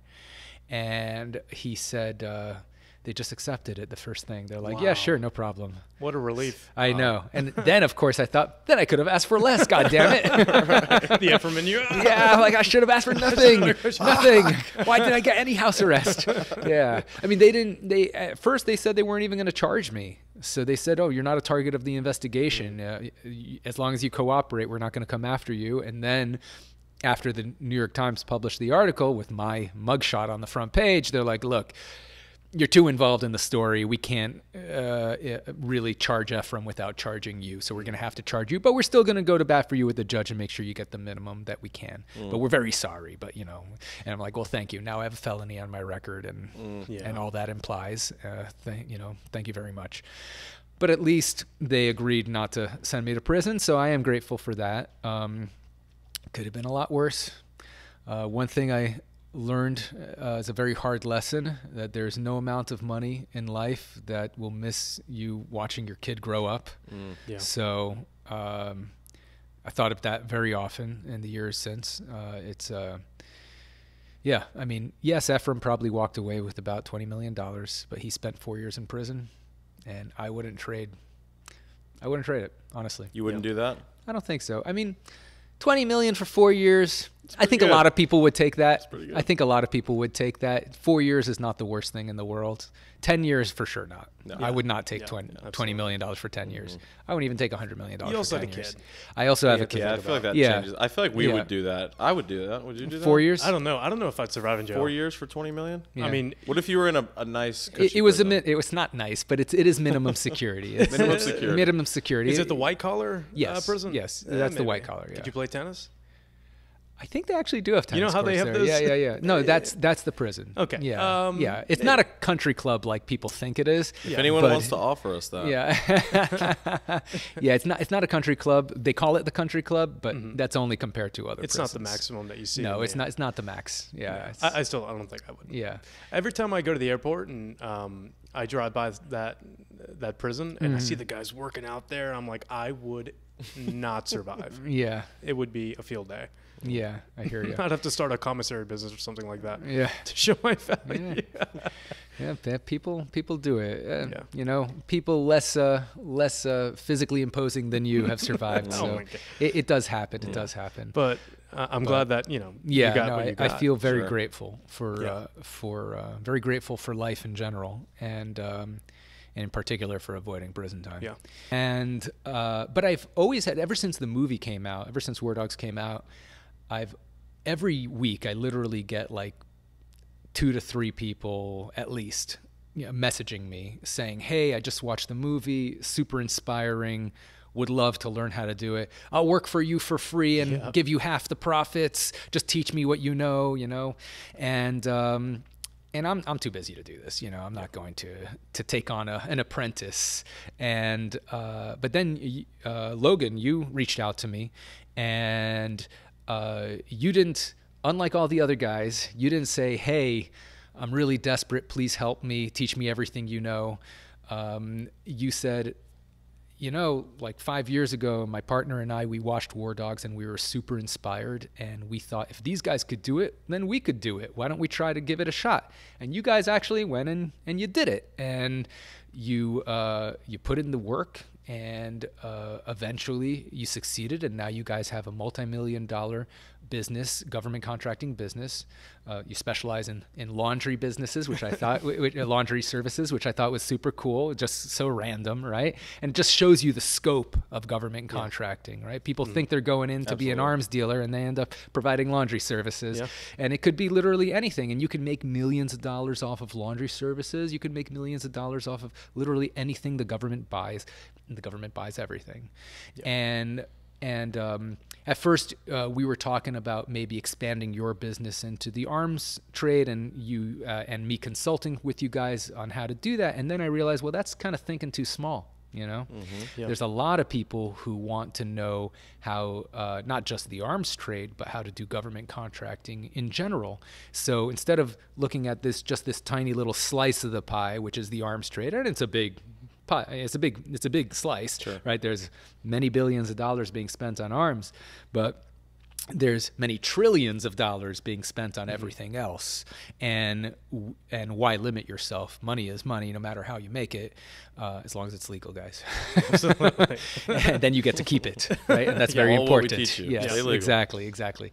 And so we had the idea, instead of just focusing on this narrow aspect of expanding your business into an adjacent something else, why don't we start something that can teach all the people who want to get into this business how to work government contracts, how to build a business, how to win bids, find sources, arrange logistics, get the licensing. There's a lot of complexity here that we learned through trial and error. And we've wasted a lot. We know we've wasted a lot of time. If we had someone and money, and potentially lost money, because you had to learn it the hard way. You had to learn from experience. So if we can build something that takes away that learning curve, reduces the learning curve, it will give people such a huge leg up in the probability of success, as well as the timeline to shorten of how long it takes for them to achieve success, that it could be something really significant. And after talking about it through with it a bit more, we realized there's more than just knowing how to win contracts, how to find sources, how to arrange logistics. Those are all critical components of it. But one of the biggest things that a new entrant into the government contracting business, one of the biggest barriers to entry is financing, right? So when Ephraim got into the business on his own, he had to have a connection with his dad to get Ralph involved to finance his deal. If Ralph wasn't there, who knows if Ephraim could have crashed and burned and never won another contract, because he would have defaulted on that first contract. They would have never awarded him another one, right? So, and without financing, you're dead in the water, because you have to pay your supplier, you have to pay the logistics company, And then after you deliver 30 days later, if you're lucky, the government pays you. So you need the money to pay for all that. And if you don't have the money, you cannot deliver even if you win the contract. Even if the contract is awarded to you, you can fail on that. Even if everything else, if you have a great price from your supplier, you have a great price from your logistics provider, and everything's above board, the quality of the stuff that you're delivering is perfect, but if you have no money, you're dead. So someone who's getting right into the business starting out usually does not have the connections to have that kind of financing. Now, on the bright side is that government contracts is one of the safest investments that an investor can make because the government literally prints the money. So if you're financing a deal, right, and it's a deal where you buy from one person and sell to the other, right, the risk there is that the person you're selling it to doesn't pay you, right? He goes bankrupt, he decides to screw you over, whatever, right? But we all know if the U.S. government goes bankrupt, we've all got way bigger problems.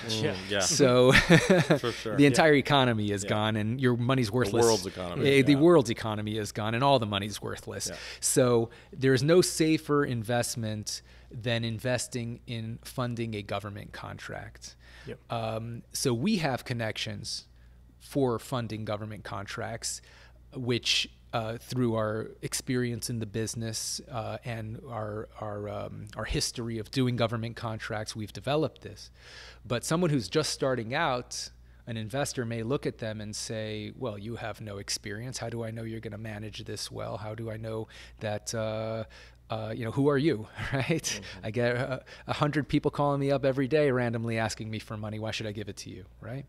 So by us building War Dogs Academy and creating a community, our investors, we know that these people have the best possible training, the best possible likelihood of delivering successfully on the contract. And if our students follow our program and learn how to set this up correctly, we can help them get financing, which is an enormous leg up to actually successfully launching a government contracting career. It'll shorten the timeline for success and reduce the risks associated with someone just starting out by a tremendous amount. And so that is, and of course, from our perspective, we want to make our students as successful as possible, because the more successful our students are, the more students we're going to get. It's going to be the proof is in the pudding, as they say, right? Absolutely. Nobody cares what you say. They care about results. Yep. They want to know, are people succeeding? Are people actually doing it? And I have this amazing story that got turned into a Hollywood film that people know about. You guys are in the trenches and have been for the past 5-6 years, and you're up to date on all the latest government contracting requirements. And so we thought it was a great partnership to start and build a community of people to help people get into this business. And really excited about that, getting that going. And not only are we gonna help people achieve wealth and build businesses and build lives out of this, but from a macro standpoint, this is going to create, is going to bring in a lot of new players into the market. And when there's new players in the market, there's more competition, right? And when there's more competition, the government is going to get a better price because you're going to have to compete with other people. And as you guys have seen, and I've seen this too, we all know that there are certain niches in government contracting where there are some old players there who are very comfortable, and they have been making money in the same way for decades sometimes, and they have absolutely zero incentive to be competitive because they don't really have any competitors. Very complacent. And it just takes a young war dog to come in who's young and hungry, and they can eat their lunch. Yeah. Mm-hmm. And that's what you guys have done. Absolutely. And that's what we did. Yep. We ate General Dynamics lunch. Mm-hmm. General Dynamics, a multi-billion-dollar publicly traded company. was expecting to win the Afghan LHD, contract. we ate your lunch. Sorry for taking that contract from you. It's absolutely true. Yeah. There's many contracts that we have won just from companies that they've had the contract for 10 years. They've been running it. They are not doing anything advantageous for the government anymore. They're just focusing on getting their profit and getting out. Exactly. And we come in there and like, listen, we'll do that and we'll do this and that even We'll more. go above and beyond. Exactly. And the government they're always excited to see young, ambitious people in the field because they're not used to it. Exactly. And so it's a breath of fresh air for them. And, they get the best services and we get, We get the money. profit, Lots of money. Yeah, we get money. So you'd be surprised at how many are willing to give to these young, ambitious guys because, we're willing to do more. Exactly. And a lot of these CEOs are willing to take a chance on younger companies. Yeah. We've had CEOs tell us that you guys seem young and hungry. Like, we're gonna let you guys prove yourselves. Absolutely. Because they know it's in their own best interest. They know that government has a terrible reputation of wasting money, right? There's lots of famous stories out there of they paid like $600 for a roll of toilet paper, or NASA spent like $2 million on a pen that can write in space and stuff like that. And the reason for that is lack of competition. When you know that the government will pay you whatever you ask for a lot. Right? I mean, that's human nature. I don't blame anyone for doing that, right? And that's why government has such a terrible reputation of wasting money, is because there are these pockets in the things that they buy and the services that they buy that people have gotten complacent. They realize the lay of the land. There's no new competitors coming in to shake them up and to keep them on their toes. And so the price over the years creeps higher and higher and higher. Their margins get fatter and fatter and fatter. Yep. And eventually the government is paying ridiculous amounts of money and wasting all our taxpayer dollars, and everyone's complaining, why can't the government afford to give us this and that and the other thing, and why are they having to tax us so much? And the reason is because it's inefficient. And so if we could play even a small part in doing that, that's just a win-win-win for everybody. It's a win. It's a win for our students primarily, which is, of course, our number one goal, is to help create a new generation of war dogs, to make lives better for themselves and their families, and provide a living for the long term. But it's also a win for the taxpayer, which is all of us. We all pay our taxes, and the more money you make, the more taxes you pay, and the more it hurts, right? And we'll help you get those taxes back. Exactly. So being able to make that money back and doing it in a way that saves the government money, and hopefully, if it's well managed, big if, that they will use those savings something that will benefit the rest, all of us as well. That's just a win for everybody, or just lower our taxes. We're saving our communities. Exactly. We're heroes. We're heroes. We're heroes. I wouldn't call us that. Superheroes. Yeah. So that's the plan. We are going to get a whole new breed of war dogs out there, a new generation who are young, hungry. Don't have to be young, could be any age. Hungry and ambitious. There's no age to a war dog. Exactly. You can be an old dog, you could be a young dog. As long as you're hungry, as long as you go after it, then you can succeed. And we're going to make your chances of success significantly higher, and reduce your chances of mistakes and all the wasted time and wasted money that we all experience. Learn from our mistakes. Exactly. Exactly. A wise man learns from others' mistakes. That's right. Yeah. Absolutely. Yeah. Well, that I think that pretty much wraps it. That was great. Perfect. That was awesome. Awesome. Thank you so much, David, for being on the podcast. Yeah. Well, I guess enjoyed it. What a story. I guess you'll be kind of are you our co-host, or what do we call you? I think we're like co-hosts. I think we're all right, David, thanks for being at your own show. I guess. Yeah. Now for the second segment, we're going to be taking off our shirts. All right. Come to our OnlyFans for the hot tub podcast. That's only for the premier membership. If you join our Patreon, exactly. you will find us without shirts. David's jacked, and we're just like. Thanks so much, guys. David, that last